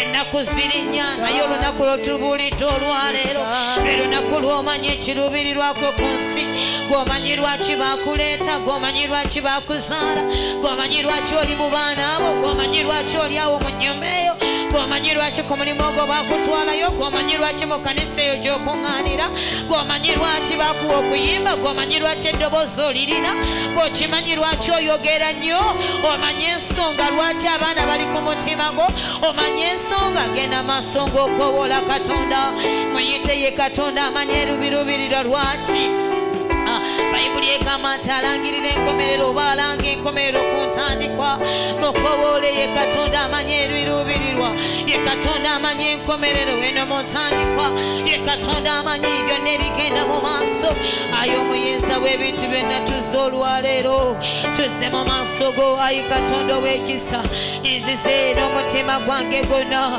nzize eri gwe katonda amanyisa enkomerero nzize eri gwe katonda amanyi obulungi mukama ntegedde nti akaseera keninawo ku nsikokka kenina ntegedde nti waliyo olunaku olw'entaana era ntegedde nti waliyo olunaku lw'ogenda okugamba nti nze nzirako lw'ogenda okunkowola mu maaso go lw'ogenda okusala emisango ndiwoza ntya nga ntuse mu maaso go nti samanya nedda mukama ntegedde kyenvudde nkusaba nengamba nti nsasira wennyonoonya ebiseera nsasira wennyonoonya yi katonda w'ekisa simanyi na nsonga lwaki wampa abaana bonna bompadde naye nsasira wennyonoonya ebiseera nga ndi mu bakayuukira nsasira ayi katonda w'ekisa ekingi nsasira ayi katonda w'ekisa ekingi mukama nsasira omukyaki naye omukama wange ali ku mulimu naye nga bamutisse mingi naye nga lowooza nti ye gwe batisse nga tamanyi nti kyali kigendererwa kyo kubanga ntegedde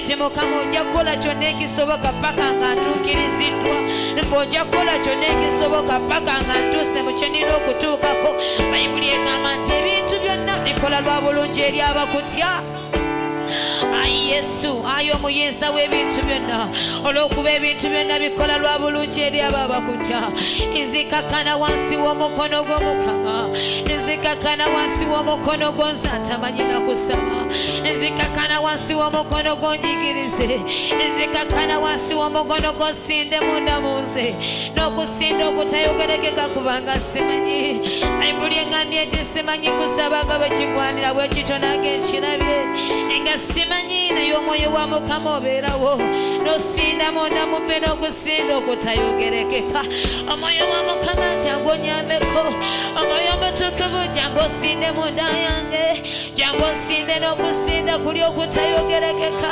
jangu osinde kubanga gwomanyi omutima gwa taata bayibuli ebuusa negamba nti ani amanyi omutima gw'omuntu wabula omwoyo we ye tibatonda ekitaffe tewali amumanyi wabula omwoyo weye ayo omwoyo wa mukama kyenvudde nzija kyoli nga nkusaba nti mbikulira ekyama mbikulira lwaki mu makogo mwendi mbikulira lwaki nafumbirwa mwami oyo ayi mukama mbikulira lwaki mukama wange natondebwa nga ndi mukyala ye lwaki natondebwa nga ndi bwenti mukama lwaki wandonda n'eddoboozi lino lyennyimbisa ayi mukama nyamba obutamala biseera kubanga akaseera nina katono najja mu kaseera kali limited nava mu butagwawo nenzija mu kaseera katono najja mu kye bayita time ngenda kuddayo mu butakoma kyeva ngamba nti nga nkyali mu bulabu buno nyamba manyisa kye nina okukola mu nsi eno mukama manyisa kye nina okukola yi katono w'ekisa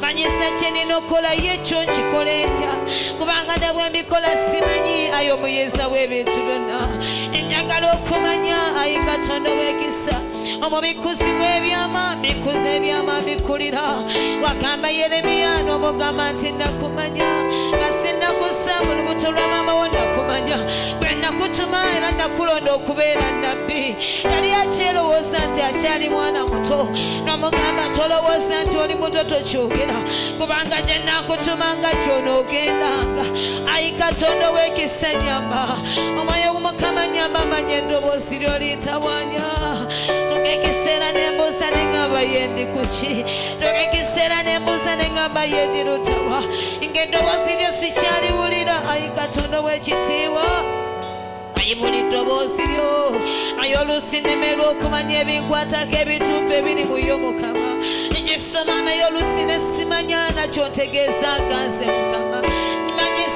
manyisa nkwegayiridde omwoyo manyisa nkwegayiridde omwoyo omubeezi manyisa we nina okubeera mu kaseera nga kano Mukama manyisa bye nina okukola ayi Katonda w'ekisa manyisa bye nina okukola mu kiro ayi Katonda w'ekitiibwa olusanzuukusa nentuula butuuzi n'amaanyi agakobola olusinze negambula nentuula butuuzi n'ebyokusabira nga sibimanyi byonna mazeggula ate nembiddamu olwaleero ayi Katonda w'ekitiibwa manyisa ne bwe nina obikola ayi Katonda w'ekisa oli maanyi kyebankobola amaanyi gekwe bayibuli eyogera negamba nti obwakabaka bwa Katonda si bigambo naye maanyi ennyamba z'amaanyi ago Mukama manyisa nyamba z'amaanyi ago omwoyo omutukuvu gweyogerako ayi Katonda w'ekitiibwa mu Isaaya 11 manyisa oba nyamba z'amaanyi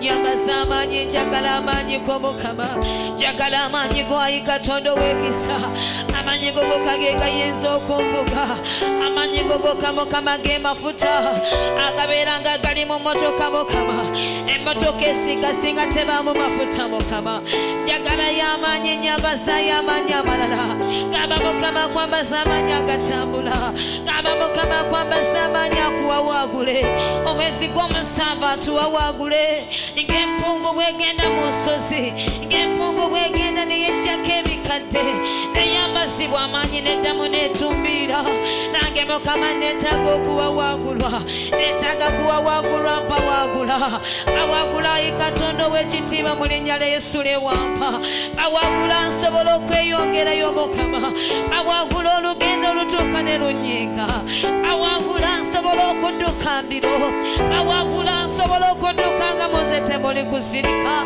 bayibuli egamba nti abakulindirira Mukama zabukyamaanyi gaabwe batambula nga mubo temuli kukoowa ne badduka naye nga mubo temuli kusirika nange nkulinze omwezi gw'omusanvu nange nkulinze ku lw'ekitundutundu ekiddako naye nze nnyinza okulowooza nti kitundutundu ky'omwaka 2020 naye nga si kitundutundu kya mwaka kyokka naye obulamu bwange bwonna obusigaddeyo kubanga simanyi lwe ngenda kugibwa mu bulamu buno simanyi naye n'ensonga lwe ndibuvaamu naye simanyi nandibuvaamu ntya luyinza okuba ng'omwezi gw'omusanvu gwe gunyambako luyinza okuba ng'essaala gy'ensaba leero yerimpisaawo luyinza okuba ng'essaala gyenkowola yerimpanirira ayi Mukama nkwegayiridde jangu tuyite ku katinda akatono akafunda bayibuli egambye nti obwakabaka bwa Katonda oba ekkuba erigenda mu ggulu funda n'abaliraba batono okubeera mu kanisa tekimala okubeera omuweereza tekimala sikyeŋŋamba Yesu ŋŋamba akakuba akatono abakalabanga batono ŋŋamba akakuba akatono nyamba okukakwata nyamba akakuba akatono nyamba nkatunuulire nyamba nkutunuulire okusobola okutuuka akakuba no kafunda n'ebirimu Mukama binyigirizaamuuko bayibuli kyebeyogera negamba nti bwakuwaguza gemaanyi genagambye nti nyamba z'amaanyi mpaguze nyamba z'amaanyi mpaguze mpitewo ayi Mukama nyamba z'amaanyi mpaguze kubanga obwakabaka bwa bayibuli egambye tokuba ku mirembe gya Yokaana Omubatiza bwakuwaguza babutwala n'amaanyi amaanyi ago geŋŋamba wasulanga ku nsozi nga towumudde nogamba nti abantu balina we beebaka naye omwana w'omuntu talina we yeegekaluba tewalina we wali weegekaluba nyamba nemekwegekaluba nsulenga nkoola nyamba nzukusa omwoyo wa Mukama jangu gwanyamba okukowola ayi Katonda w'ekisa Yesu yali muntu yennyini weewawo okimanyi naye omwoyo omutukuvu gwe manyi agamuvuga omwoyo wa Mukama kubanga Bayibuli yali emwogerako nti mu kikolo kya Yese oba mu lunyiriri lwa Yese mulivaamu ekikolo mulivaamu oyo agenda okubanga alina emyoyo kino alibeerako omwoyo wa Mukama omwoyo w'amaanyi omwoyo w'okutya Katonda omwoyo w'amagezi omwoyo w'okutya Katonda weewawo Mukama nsabye ayo omwoyo w'amaanyi olwaleero omwoyo w'amaanyi nyambaza amaanyi twambaza amaanyi mu lugendo twambaza amaanyi olusi tutuuka ne tusirika nawulira abooluganda nga boyogera ne bagamba naye Katonda taliyo tebiriyo ebyo nabawulira naye nga baluganda mu lockdown ayi Yesu nesirika nesidda mu kigambo naye nensaba munda yange onyambe ayi Mukama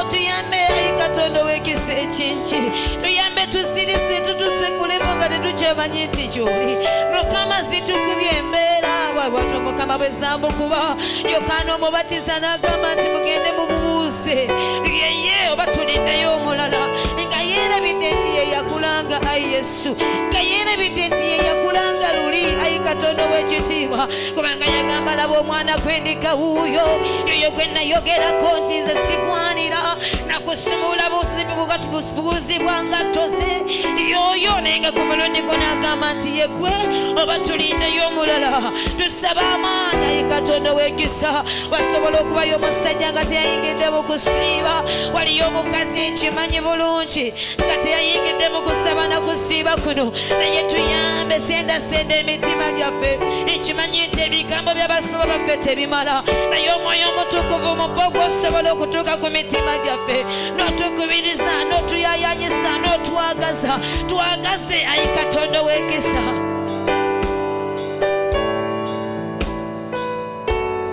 twagaze kubanga tetusobola twazze kubanga tetulina maanyi mufe Mukama singa twabadde tubisobola tetwandikugambye singa twabadde tubisobola tetwanditukeganyiza singa tubadde tubisobola tetandikuteganyiza muyigiriza tetwanditeganyiza ayi Katonda w'ekitiibwa Petero yakuteganya kubanga yabanga tabitegedde naffe tukuteganya kubanga watugamba nti temukaabira naye mwekaabire mukaabire n'abaana bammwe temukaabira tetuba twekaabira ne tugamba nti Mukama tukimanyi nti oyina ensonga lwaki watuleeta Mukama waffe tukimanyi nti waliwo ensonga lwaki tuli balamu Mukama waffe tukimanyi nti waliwo ensonga naye ensonga gye tutamanyi exactly ate abamu bagimanyi naye mu 2 bakole batya waliwo akimanyi nti kino kyekyamuyitibwa okukola naye yeebuuza nti mu mwezi nga guno akola atya akikola atya era bwatuuka ku kkubo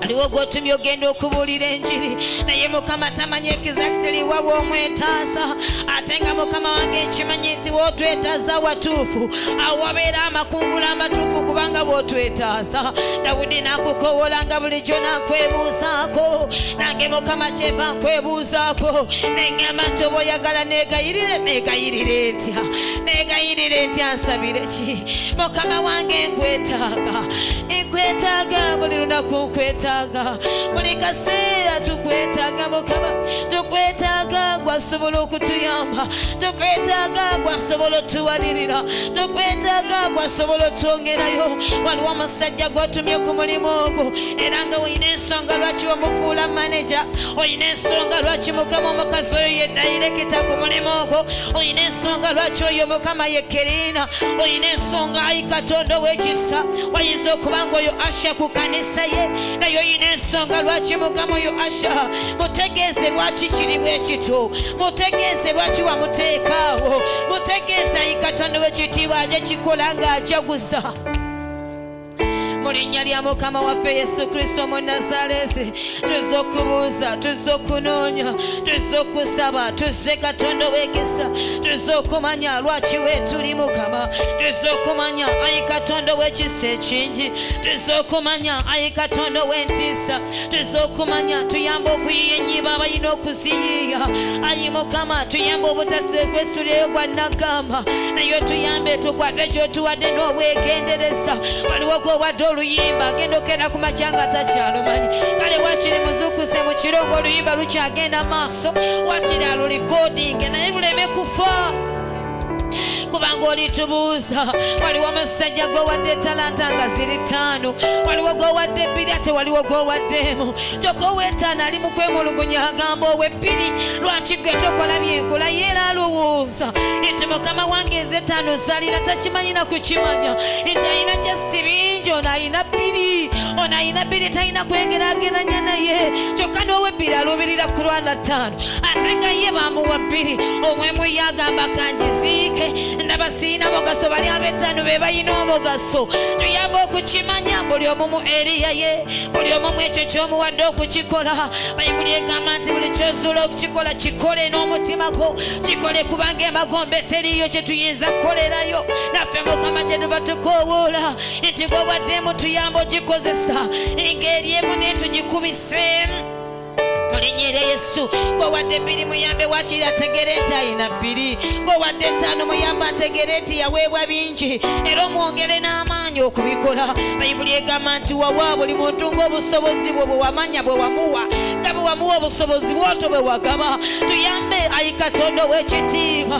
buli muntu amanye ayi Katonda ow'ekisa tuleme kwogera nti abonze mbasabira oli aleme kwogera nti abonze mbayiyiza ennyimba omulala aleme kwogera nti amazina nze nga bawa omulala aleme kwogera nze mbawa ekigambo buli lunaku omulala aleme kugamba nti nze nga basente omulala aleme kwogera kubanga tuweereddwa ebitundu bya njawulo bayibuli egamba nti tuli bitundu bya njawulo naye omubiri gwo guli gumu omubiri nga bwe gukola ebitundu eby'enjawulo naye ng'ebitundu byonna bisanya paati za njawulo naye nga bimaliriza bikoledde wamu amaaso tegeemulugunya ne gagamba nkooye batunulira nze bwamu gye ngenda nze mbatunulira tekakuyinge bwe gatakooye totuganya kukoowa toganya musajja oyo kukoowa ku mulimu gyali toganya musumba oyo kukoowa mu busumba mwali ekimanye nti mulimu ebisoomooza era mulimu ebikuba mulimu disappointments ennyingi ayi Katonda w'ekisa naye Katonda w'ekitiibwa ogaba ekisa your mercies are new every morning Lord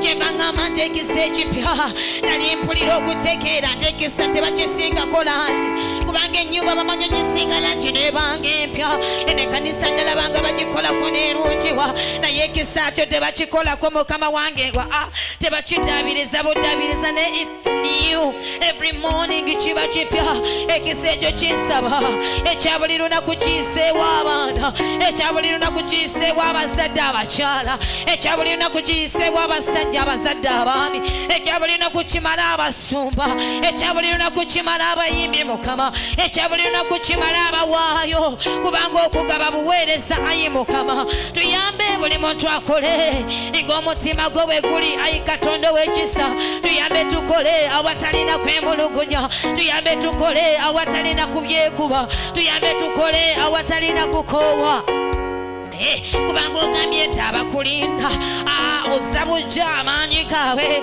kitegeeza nti waliwo amaanyi agadde obujja buli lunaku mukama ge maanyi gensaba geŋŋamba nti zza bujja amaanyi gaffe buli lunaku tutambule naye nga tetukoowa ng'oli aweereza nnyo kubanga wasulanga ku nsozi naye nga tokoowa ne batuuka okwagala okuwa emmere ano bagamba nti nze kyensinga okwagala oba emmere gyendya kwe kukola the will of my father buli lwenkola okwagala kwa Katonda ewe waawo mukama wange omunyisa w'ebintu byonna gwenga bwe wayaayaanira ekyo mpa okuyaayana mukama waliwo omukozi oyo ng'ali wakalabirira abaana abo Yesu muwe okuyaayana ku lw'abaana abo nga kimanyi nti muggulu waliyo empeera nga kimanyi nti atya gwe mukama nga kimanyi nti aweereza gwe nga kimanyi nti we gwaweereza muyamba amaaso g'okubuuka mukama we weewawo nga bwamuwa ekitiibwa naye ng'amaaso gagatunuuliza gwe asobole Katonda w'ekisa ekingi okubanga alina entiisa wakati wo naye ng'akutya mukyama bw'atajja okusobola okutya bakama be bw'atajja okusobola okutya bonna Katonda w'ekisa abaana ajja baagala n'okwagala okutuufu mukama mu linnya lya mukama waffe Yesu Kristo Omunnazaaleesi tugamba nti tutunuulira tutuno Yesu tugamba nti tutuno bana UCC tugamba nti tutuno ekkanisa yo tugamba nti tutuno beweyitira tugamba nti tutuno bewayagala tugamba nti tutuno walowooza okuba abeesigwa bayibuli eyogedde omusajja Pawulo ye yayogera n'agamba nti Mukama yandowooza okubeera nga ndi mwesigwa n'ateeka mu buweereza yandowooza kitegeeza watulowooza nga tujja kubeera beesigwa watulowooza ge bwolowooza walaba nga tugenda kubeera beesigwa kyembangamba nti Mukama tubeyambe tubeere beesigwa nyamba mbere mwesigwa mu ebyo byompitidde nyamba mbere mwesigwa mu ebyo byompitidde Mukama nyamba obutakolokota bakama bange nyamba obutakolokota Yesu nyamba obutakolokota Katonda w'ekisa nyamba obutakolokota omwoyo wa Mukama nyamba Katonda w'ekisa ekingi kubanga gwe bwe watunuulira wambala era wandowooza nti naba mwesigwa omukazi oyo wamulowooza nti abaana bamwesigwa n'omukwasa obwa manager wamulowooza nti anaba mwesigwa n'omukwasa obwa music director wamulowooza nti anaba mwesigwa wamulowooza nti abantu ajja bategeera wamulowooza ayi Katonda w'ekisa kyembangamba nti tuyigirize tusomese ayi Katonda w'ekisa nga tukimanyi nti byonna bye tuyitamu bitukolako lwa bulungi tewali kijja lwa butanwa ate tewali kijja nga tomanyi naye bayibuli egamba nti na buli bukemi bw'oteekawo obuddukiro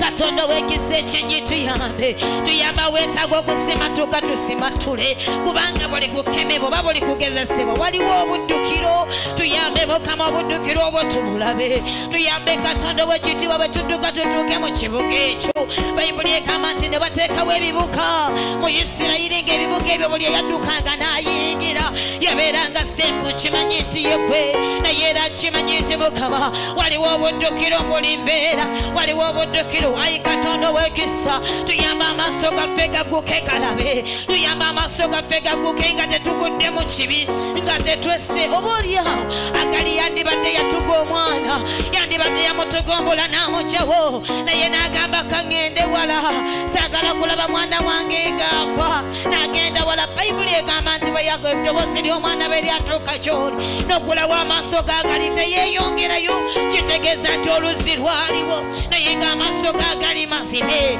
nyamba okulaba oluzzi olwo Mukama nyamba okulaba obuddukiro obwo Mukama nsabira abaana bange balaba obuddukiro mu linnya lya Yesu nsabira wasiputimu oyo linda Mukama alaba obuddukiro mu linnya lya Yesu nsabidde omukyalo oyo ayagala okusuula bw'amaka ge alaba obuddukiro mu linnya lya Yesu nsabidde omusajja oyo ayagala okulekawo abaana ayagala okubakumako omuliro abatte naye yeterumw aveewo muyamba alaba obuddukiro mu linnya lya Yesu yamba omusumba ayagala okusuulawo ekisibo nga bimutabye okukolokota ku mususeeko kalaba bw'otadde bukulembeza obw'enjawulo nga bawulira babikooye nnyo nga bawulira tebakyasobola kweyongerayo nga bawulira Mukama batabuse nga bawulira Mukama wange bali disappointed nkwegayiridde omuyinza w'ebintu byonna leka balaba obuddukiro weebuli buli amaaso gaffe gemazibe kulawo amaaso gaffe galabe Mukama kulawo amaaso gaffe kubanga omulimu gyetumidde okukola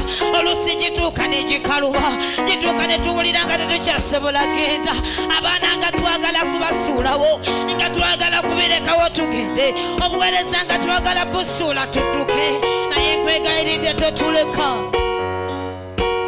totuleka wazimba ekkanisa y'okulwazi bagamba n'amaanyi g'embagombe tegali giyiza ekkanisa wagyezimbira ku lwazi ekkanisa yiyo Mukama yegwe watwezimbira ku lwazi n'amaanyi g'embagombe waganda wagamba nti tegali tuyinza tokaganya kutuyinza n'akatono tokaganya tuyinza n'akamu Mukama mu linnya lya Mukama waffe Yesu Kristo Omunnazaaleesi yongera otunyweza ku lwazi g'emazima go kyekigambo kyo Mukama yongera otunyweza mu kigambo kyo Mukama tuyamba okusoma ekigambo kyo Yesu tuyamba okusoma ekigambo kyo Kabaka tuyamba okusoma ekigambo kyo Muyinza w'ebintu byonna kubanga ekigambo ky'obulamu tuyamba okudda amakubo gali agedda tuyamba okutunuulira amakubo gali agedda Mukama okomyewo obujulizi mu linnya erya Yesu kabaka ow'entiisa era ow'ekitiibwa weebale Katonda ow'ekisa kubanga otuwonya weebale Mukama wange kubanga otuyamba weebale omuyinza w'ebintu byonna kubanga otusaasira weebale omuyinza w'ebintu byonna kuba togenda kutwabulira ekimanyi mutima gwange togenda kutuleka kubanga watugamba tukkirize nange nzikiriza ng'otuwa nzikiriza ng'emutima gwa Mukama wange mugufu kye tuli Bayibuli egayana egamba nti okweraliikirira kwaffe okuteeka ku mwoyo ekyo kiwummuza kubanga bemanya nti byenneeraliikirira obiteeka ku mwoyo gwo n'obitereka munda n'otabisuula wala naye n'obitereka ekyo kingumya era kitunyweza Mukama weebale Katonda ow'ekitiibwa weebale Katonda ayinza byonna weebale Mukama kubanga omaze okubikola genda maaso ng'olumbagana agoyo gonna agatwekiika agoyo gonna agatwekiika mu bulamu agoyo gonna agayimirira okutulemesa agoyo gonna agagamba tajja kukola mulimo gwe agoyo ago gw'olabanga abantu agoyo ago gw'olabanga oyo omukulembeze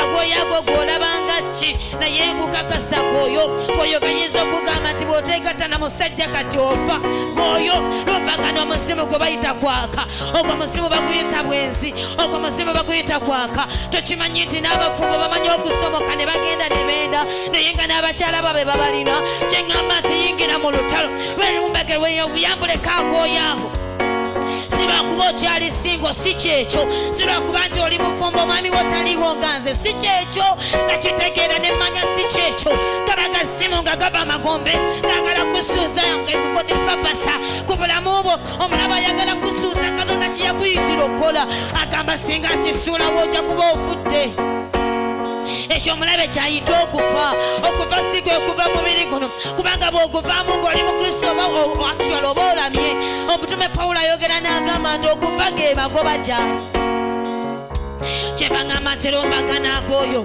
mu linnya lya Mukama waffe Yesu Kristo mu Nazaaleeti Mukama waffe kyawandiikibwa nti nalaba sitaani ng'agwa ng'alinga okumyansa naye mbawadde obuyinza oba okulinnya ku misota n'enjabaza obusagwa n'amaanyi gonna ag'omulabe wagamba nti tewali kinatukola bubi n'akatono wagaana n'ogamba tewali kigenda kutukola bubi n'akatono nyimirira mu buyinza bwe wampa wagamba mbawadde obuyinza nange bwe nyimiriramu obuyinza nange bwe njogerako obuyinza nange bwe ŋŋamba nyimirira mu buyinza okulumbagana gw'omuzimu gwe bayita kwaka abantu bali ayita ewaka obaleetedde kye bayita okwaka obaleetedde kye bayita obwenzi obaleetedde kye bayita obusungu agaluyiga bambadde bali ku mukulembeze wa ggwanga baguma bali ku bintu ebitaliimu nombagana agoyagagaleeta obukawo nombagana agoyagaleeta obusungu okusala emisango okutali kwa butuukirivu okusala emisango tukulumba tulumbagana gwagoyaga okusala emisango tulumbagana gwagoyaga lowoosa nti abadde muntu oba muntu nombagana gwagoyaga okulwanira nombagana goyogonaga okulwana okutabuka okuyomba obusungu agaluyi tugawamba tugatematema tugawamba tugazikiriza tujja yembazi zaffe okutematema bayibuli egamba nti tuli mbazi za Mukama ezirwana tuli byakulwanyisa bye mu linnya lya Yesu erinnya lyetweba wansi w'enjuba okutulokola erinnya erijjudde amaanyi bayibuli eyogera mu Revelation negamba nti mu butuukirivu osala emisango era olwana kyene batuyimirira mu buyinza obwa Mukama okulombagana amaanyi gonna agava emakombe okulombagana emyoyo gyonna egiva eri emibi emyoyo gyonna tugiwamba tugigunyaapuya tugizikiriza mu linnya lya Yesu gwagoyo gonna ag'entalo entalo masekkati g'abafumbo entalo masekkati g'abafumbo tuyombagana agoyo g'entalo tutuma ekigambo kya Katonda eri abafumbo abasobaganye eri abafumbo abalwanagana oligoyo si nsonga yonna oli gazimu oleeta obusongasonga obutaliimu mbutusobola okulwanagana togenda kusobola tulombagana mu buyinza kutematema nkutematema gwakawula abafumbo gwakawula abaami n'abakyala akawula abazadde n'abaana abaana ne batategeera abazadde ne batategeera abaana ne balwana bokka na bokka bagoyoga entalo lumba tematema goyoga entalo lombagana agoyaago galumbagana galemesa godisipafasi mu linnya lya Yesu Kristo mu Nazaaleeti ekiruubirirwa kya Katonda mu maka gaffe omulaba ayagala kusuuzaawo baami abasuuza abakyala abatuufu kano kuba kwaka mareketeresita rabababa tulombagana tugatematema tugazikiriza mu linnya lya Yesu tumalamu amaanyi agava emagombe olikooyo togenda twakisa togenda twakisa mu linnya lya Yesu n'ombagana agasabo ge bayita kwaka kubanga nkimanyi nti gwe nnamba emu mu kuzikiza ebigendo bya Katonda mulamu baffe tukutematema gwagoyo gw'okwaka tukutematema gwagoyo gw'obwenzi tukutematema mu linnya lya Yesu okwagala ebitiibwa n'ombagana gw'omuzimu gw'okwagala ebitiibwa tweyambula ag'oyaago mu linnya lya Yesu tweyambula ag'oyaago gw'okwagala obukulu tweyambula ag'oyaago gw'okwagala amasinge tweyambula ag'oyaago tegava eri Katonda ova eri tukulombagana tukutematema mu linnya lya Yesu agoyo gw'okwagala sente okusinga Katonda tukulombagana tukutematema tukulombagana gwogoyo gwa mamona tukutematema tukuzikiriza mu linnya lya Mukama Yesu Kristo Omunazaleeti sente tugenda kuba nazo tuzina tetujja zikozesa naye toli Mukama waffe ffe bakama abo mu linnya lya Mukama Yesu Kristo Omunazaleeti kati gwogoyo gw'okwagala sente nkulombagana okusinga bwe kiŋŋwanira nkulombagana okutematema nkuzikiriza nkulinnyako mu linnya lya Yesu webale Katonda ow'ekisa twaniriza ekitiibwa kya Katonda twambala emirembe twambala self control twambala essanyu twambala amagezi twambala amaanyi twambala ekitiibwa kya Katonda twambala obulungi mu nsene y'abalamu twambala amagezi tuli bagezi tetuli bagwagwa langirira baako by'otonda gamba nze ngenda kumanya ekiruubirirwa kya Katonda eri obulamu bwange ate kigenda kulaba omukisa sigenda kuzirika sigenda kufiira mu lugendo kiyogere genda maaso ng'otondawo baako by'otondawo baako by'olangirira baako by'ogamba bino bigenda kumbaako nze ndi mugagga naye sigenda kufugibwa ssente ndi mugagga ngenda kuvuga emmotoka zange ate nsigale nga nkola Mukama kyeyatuma okukola mu linnya lya Yesu sigenda kulwanira bye sirina kulwanira mu linnya lya Yesu nina amagezi kubanga omwoyo w'amagezi ali mu nze mu linnya lya Yesu nina okutegeera kubanga omwoyo w'okutegeera ali mu nze sigenda kutya sigenda kweraliikirira sigenda kudda mabega amaka gaffe gali successful tukolagana bulungi n'abaami baffe Mukama bakolagana bulungi naffe obawe ekisa ekyokumatiranga naffe otuwa ekisa ekyokulindiriranga mu linnya lya Mukama waffe Yesu webala omwoyo omutukuvu webala omuyinza w'ebintu byonna webala entandikwa n'enkomerero kitiibwa n'ettendo tubikodeza Yesu.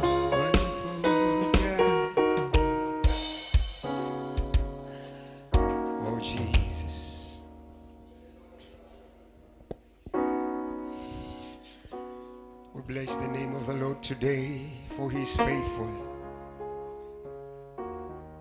The Bible says in the book of Psalm chapter 90 verse 12, David says this prayer and says, so teach us to number our days, that we may gain a heart of wisdom. If you can just raise up your hand and tell him, Jesus, teach me to number my days. Teach me, oh. Teach me, Lord. Teach me to know my days. Teach me, teach me that I may get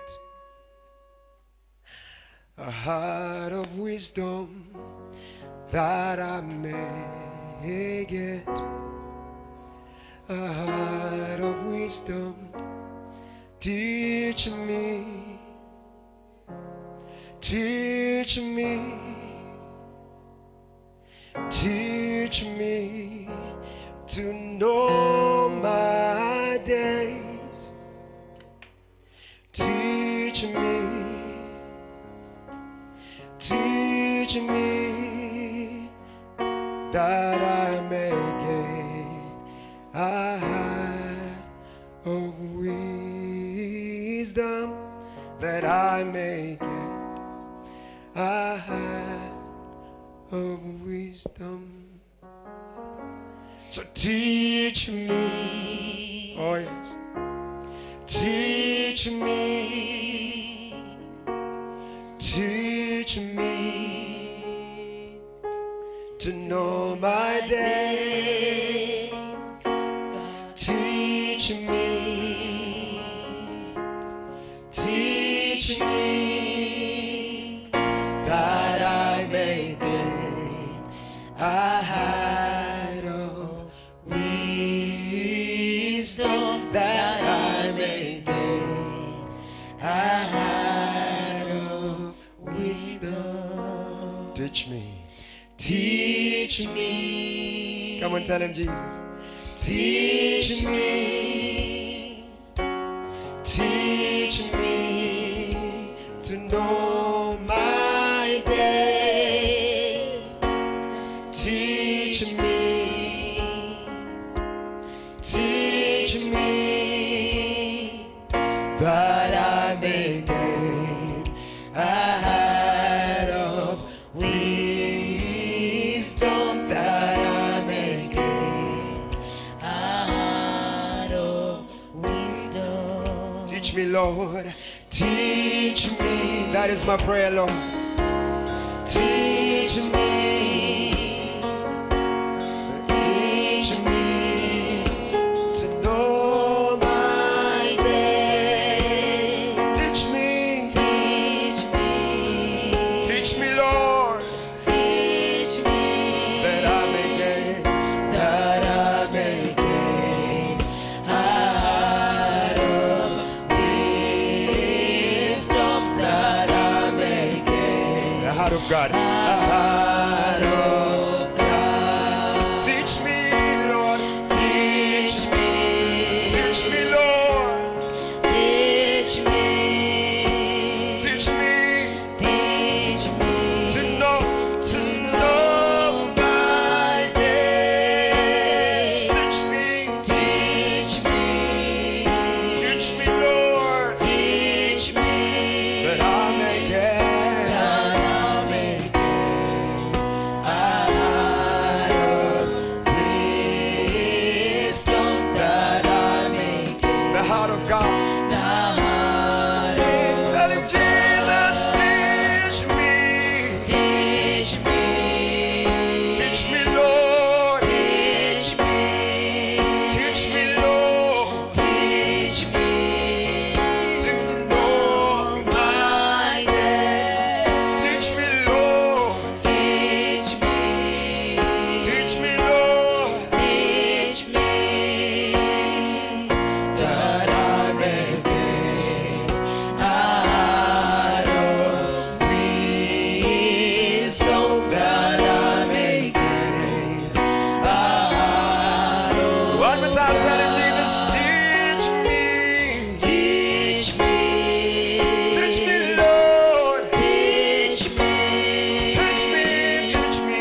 Teach me to know my days.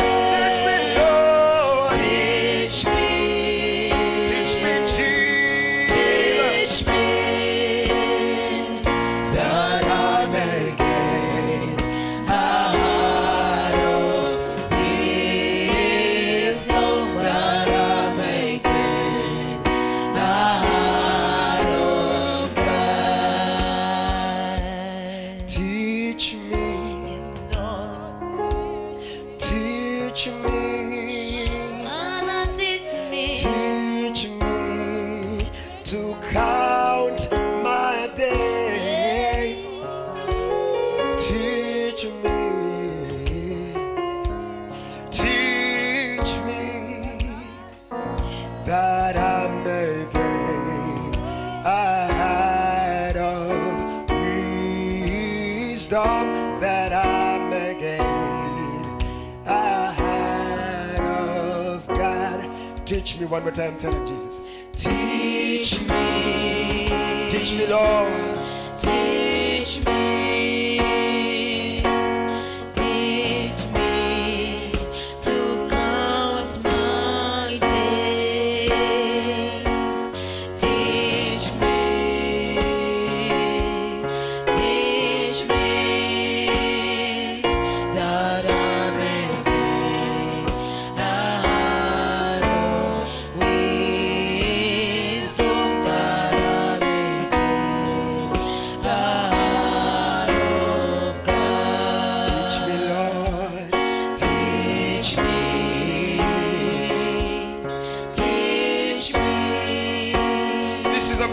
on, tell him. Teach me To know to count my days. Teach me. This is my prayer. Teach me. This is my cry. I'm making Hey. a heart Oh, Lord. is the I'm again. Tell him, Jesus, to somebody. Teach me. Teach me. Teach me, Lord. Teach me. Teach me, Lord. Teach me. To count Count my my days. So days. teach me, Lord. Teach me. Teach me. Teach me.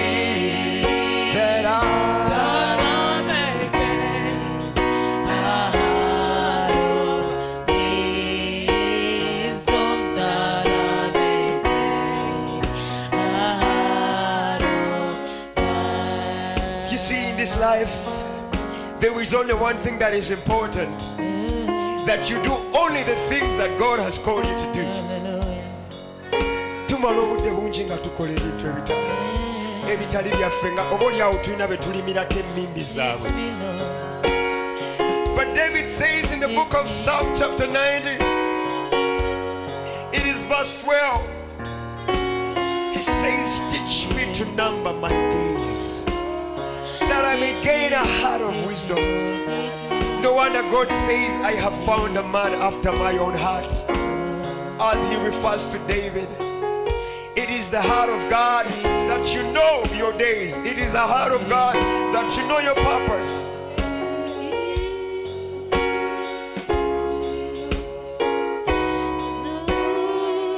Hey!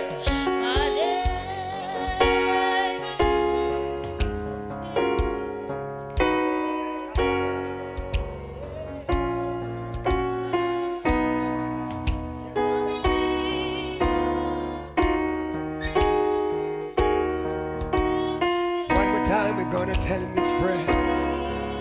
Tell him, Jesus, teach me. Teach me. Teach me, Lord. Teach me. Teach me, Lord. Teach me. Oh, Count my days. teach me, Lord. Teach me. This is my prayer, Lord. Teach me.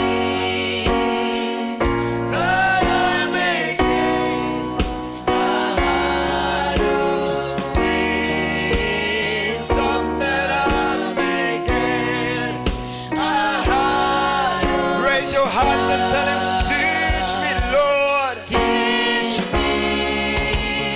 Teach me. Teach me. Teach me. Teach me. To count. Count my days. That is the one thing that I desire. That is the one thing that I want. Hey. That I may gain the heart of wisdom. That I may gain the heart of God. Yeah, teach me. Teach me. Teach me.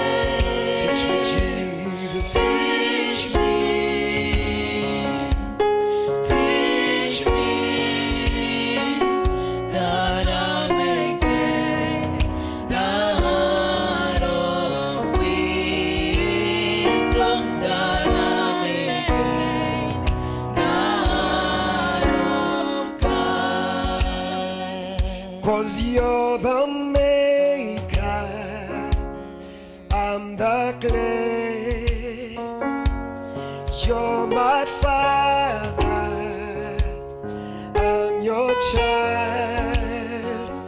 I want to do the things you made me for. I want to do your will, oh God. You're my maker, I'm your clay. You're my father, I'm your child. The things you made me for, I want to do your will, oh God. You're my maker, You're my maker. I'm the clay. I am clay. You're my father, You're my father. I'm your son. I'm your son. I want I to want to do the things things you made me for. I want to do your will. your will. Come on, tell him, Jesus, you're my maker. You're the maker. I'm the clay. I'm your clay. You're my father. You're my father. I'm your child. I'm your child. I want to do the things you made me for. You made me for. I want to do your will, oh God. your will. Oh, I will take it again.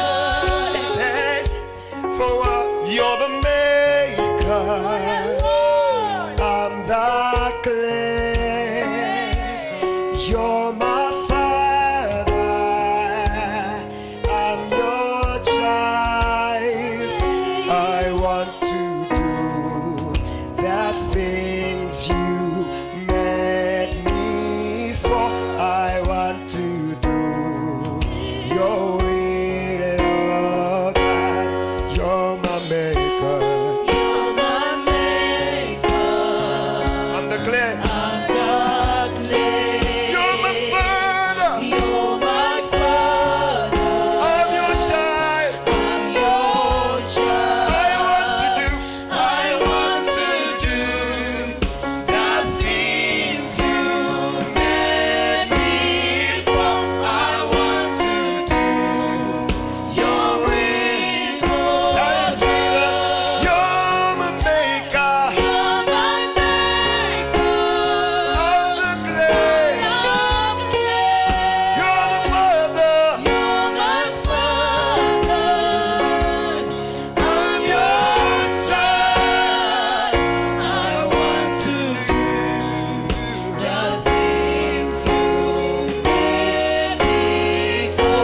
I want to do your will, oh God. just listen to this. The Lord speaks to Jeremiah, and he tells him, go down to the potter's house. Listen to what happens at the potter's house. The prophet says when he got there, he found the potter very busy making some things, and he made very beautiful jars. But as he was making this very beautiful jar, the Bible says it was marred in his hands. Olugero luno olw'omubumbi, nabbi agamba bw'ati nti bwe yatuuka Mukama n'amugamba eddoboozi lya Mukama limugamba nti agende wali omubumbi. Agamba bw'atuuka ku mubumbi asanga alina by'akola nga birabika bulungi, naye ekimu ku kye yali akola nti ne kyonoonekera, ne kiba ng'ekyonoonekedde mu mukono gwe, naye nti ate n'akibumbamu ekipya. N'abuuza ekibuuzo kino, n'agamba nti ekyo kye babumba kiyinza okubuuza akibumba nti okolamu ki? Can the clay ask the potter, what are you making out of me? No, it can't.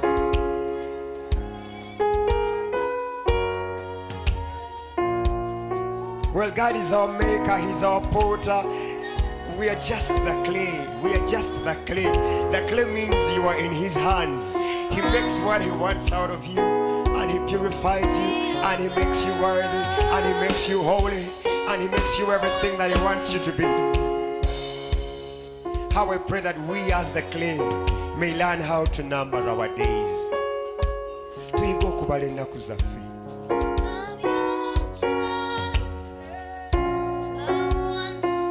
We just want to do the things that God has made us for.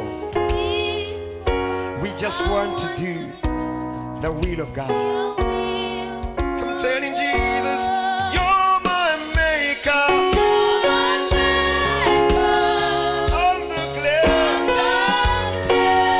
You're my father. I'm your child.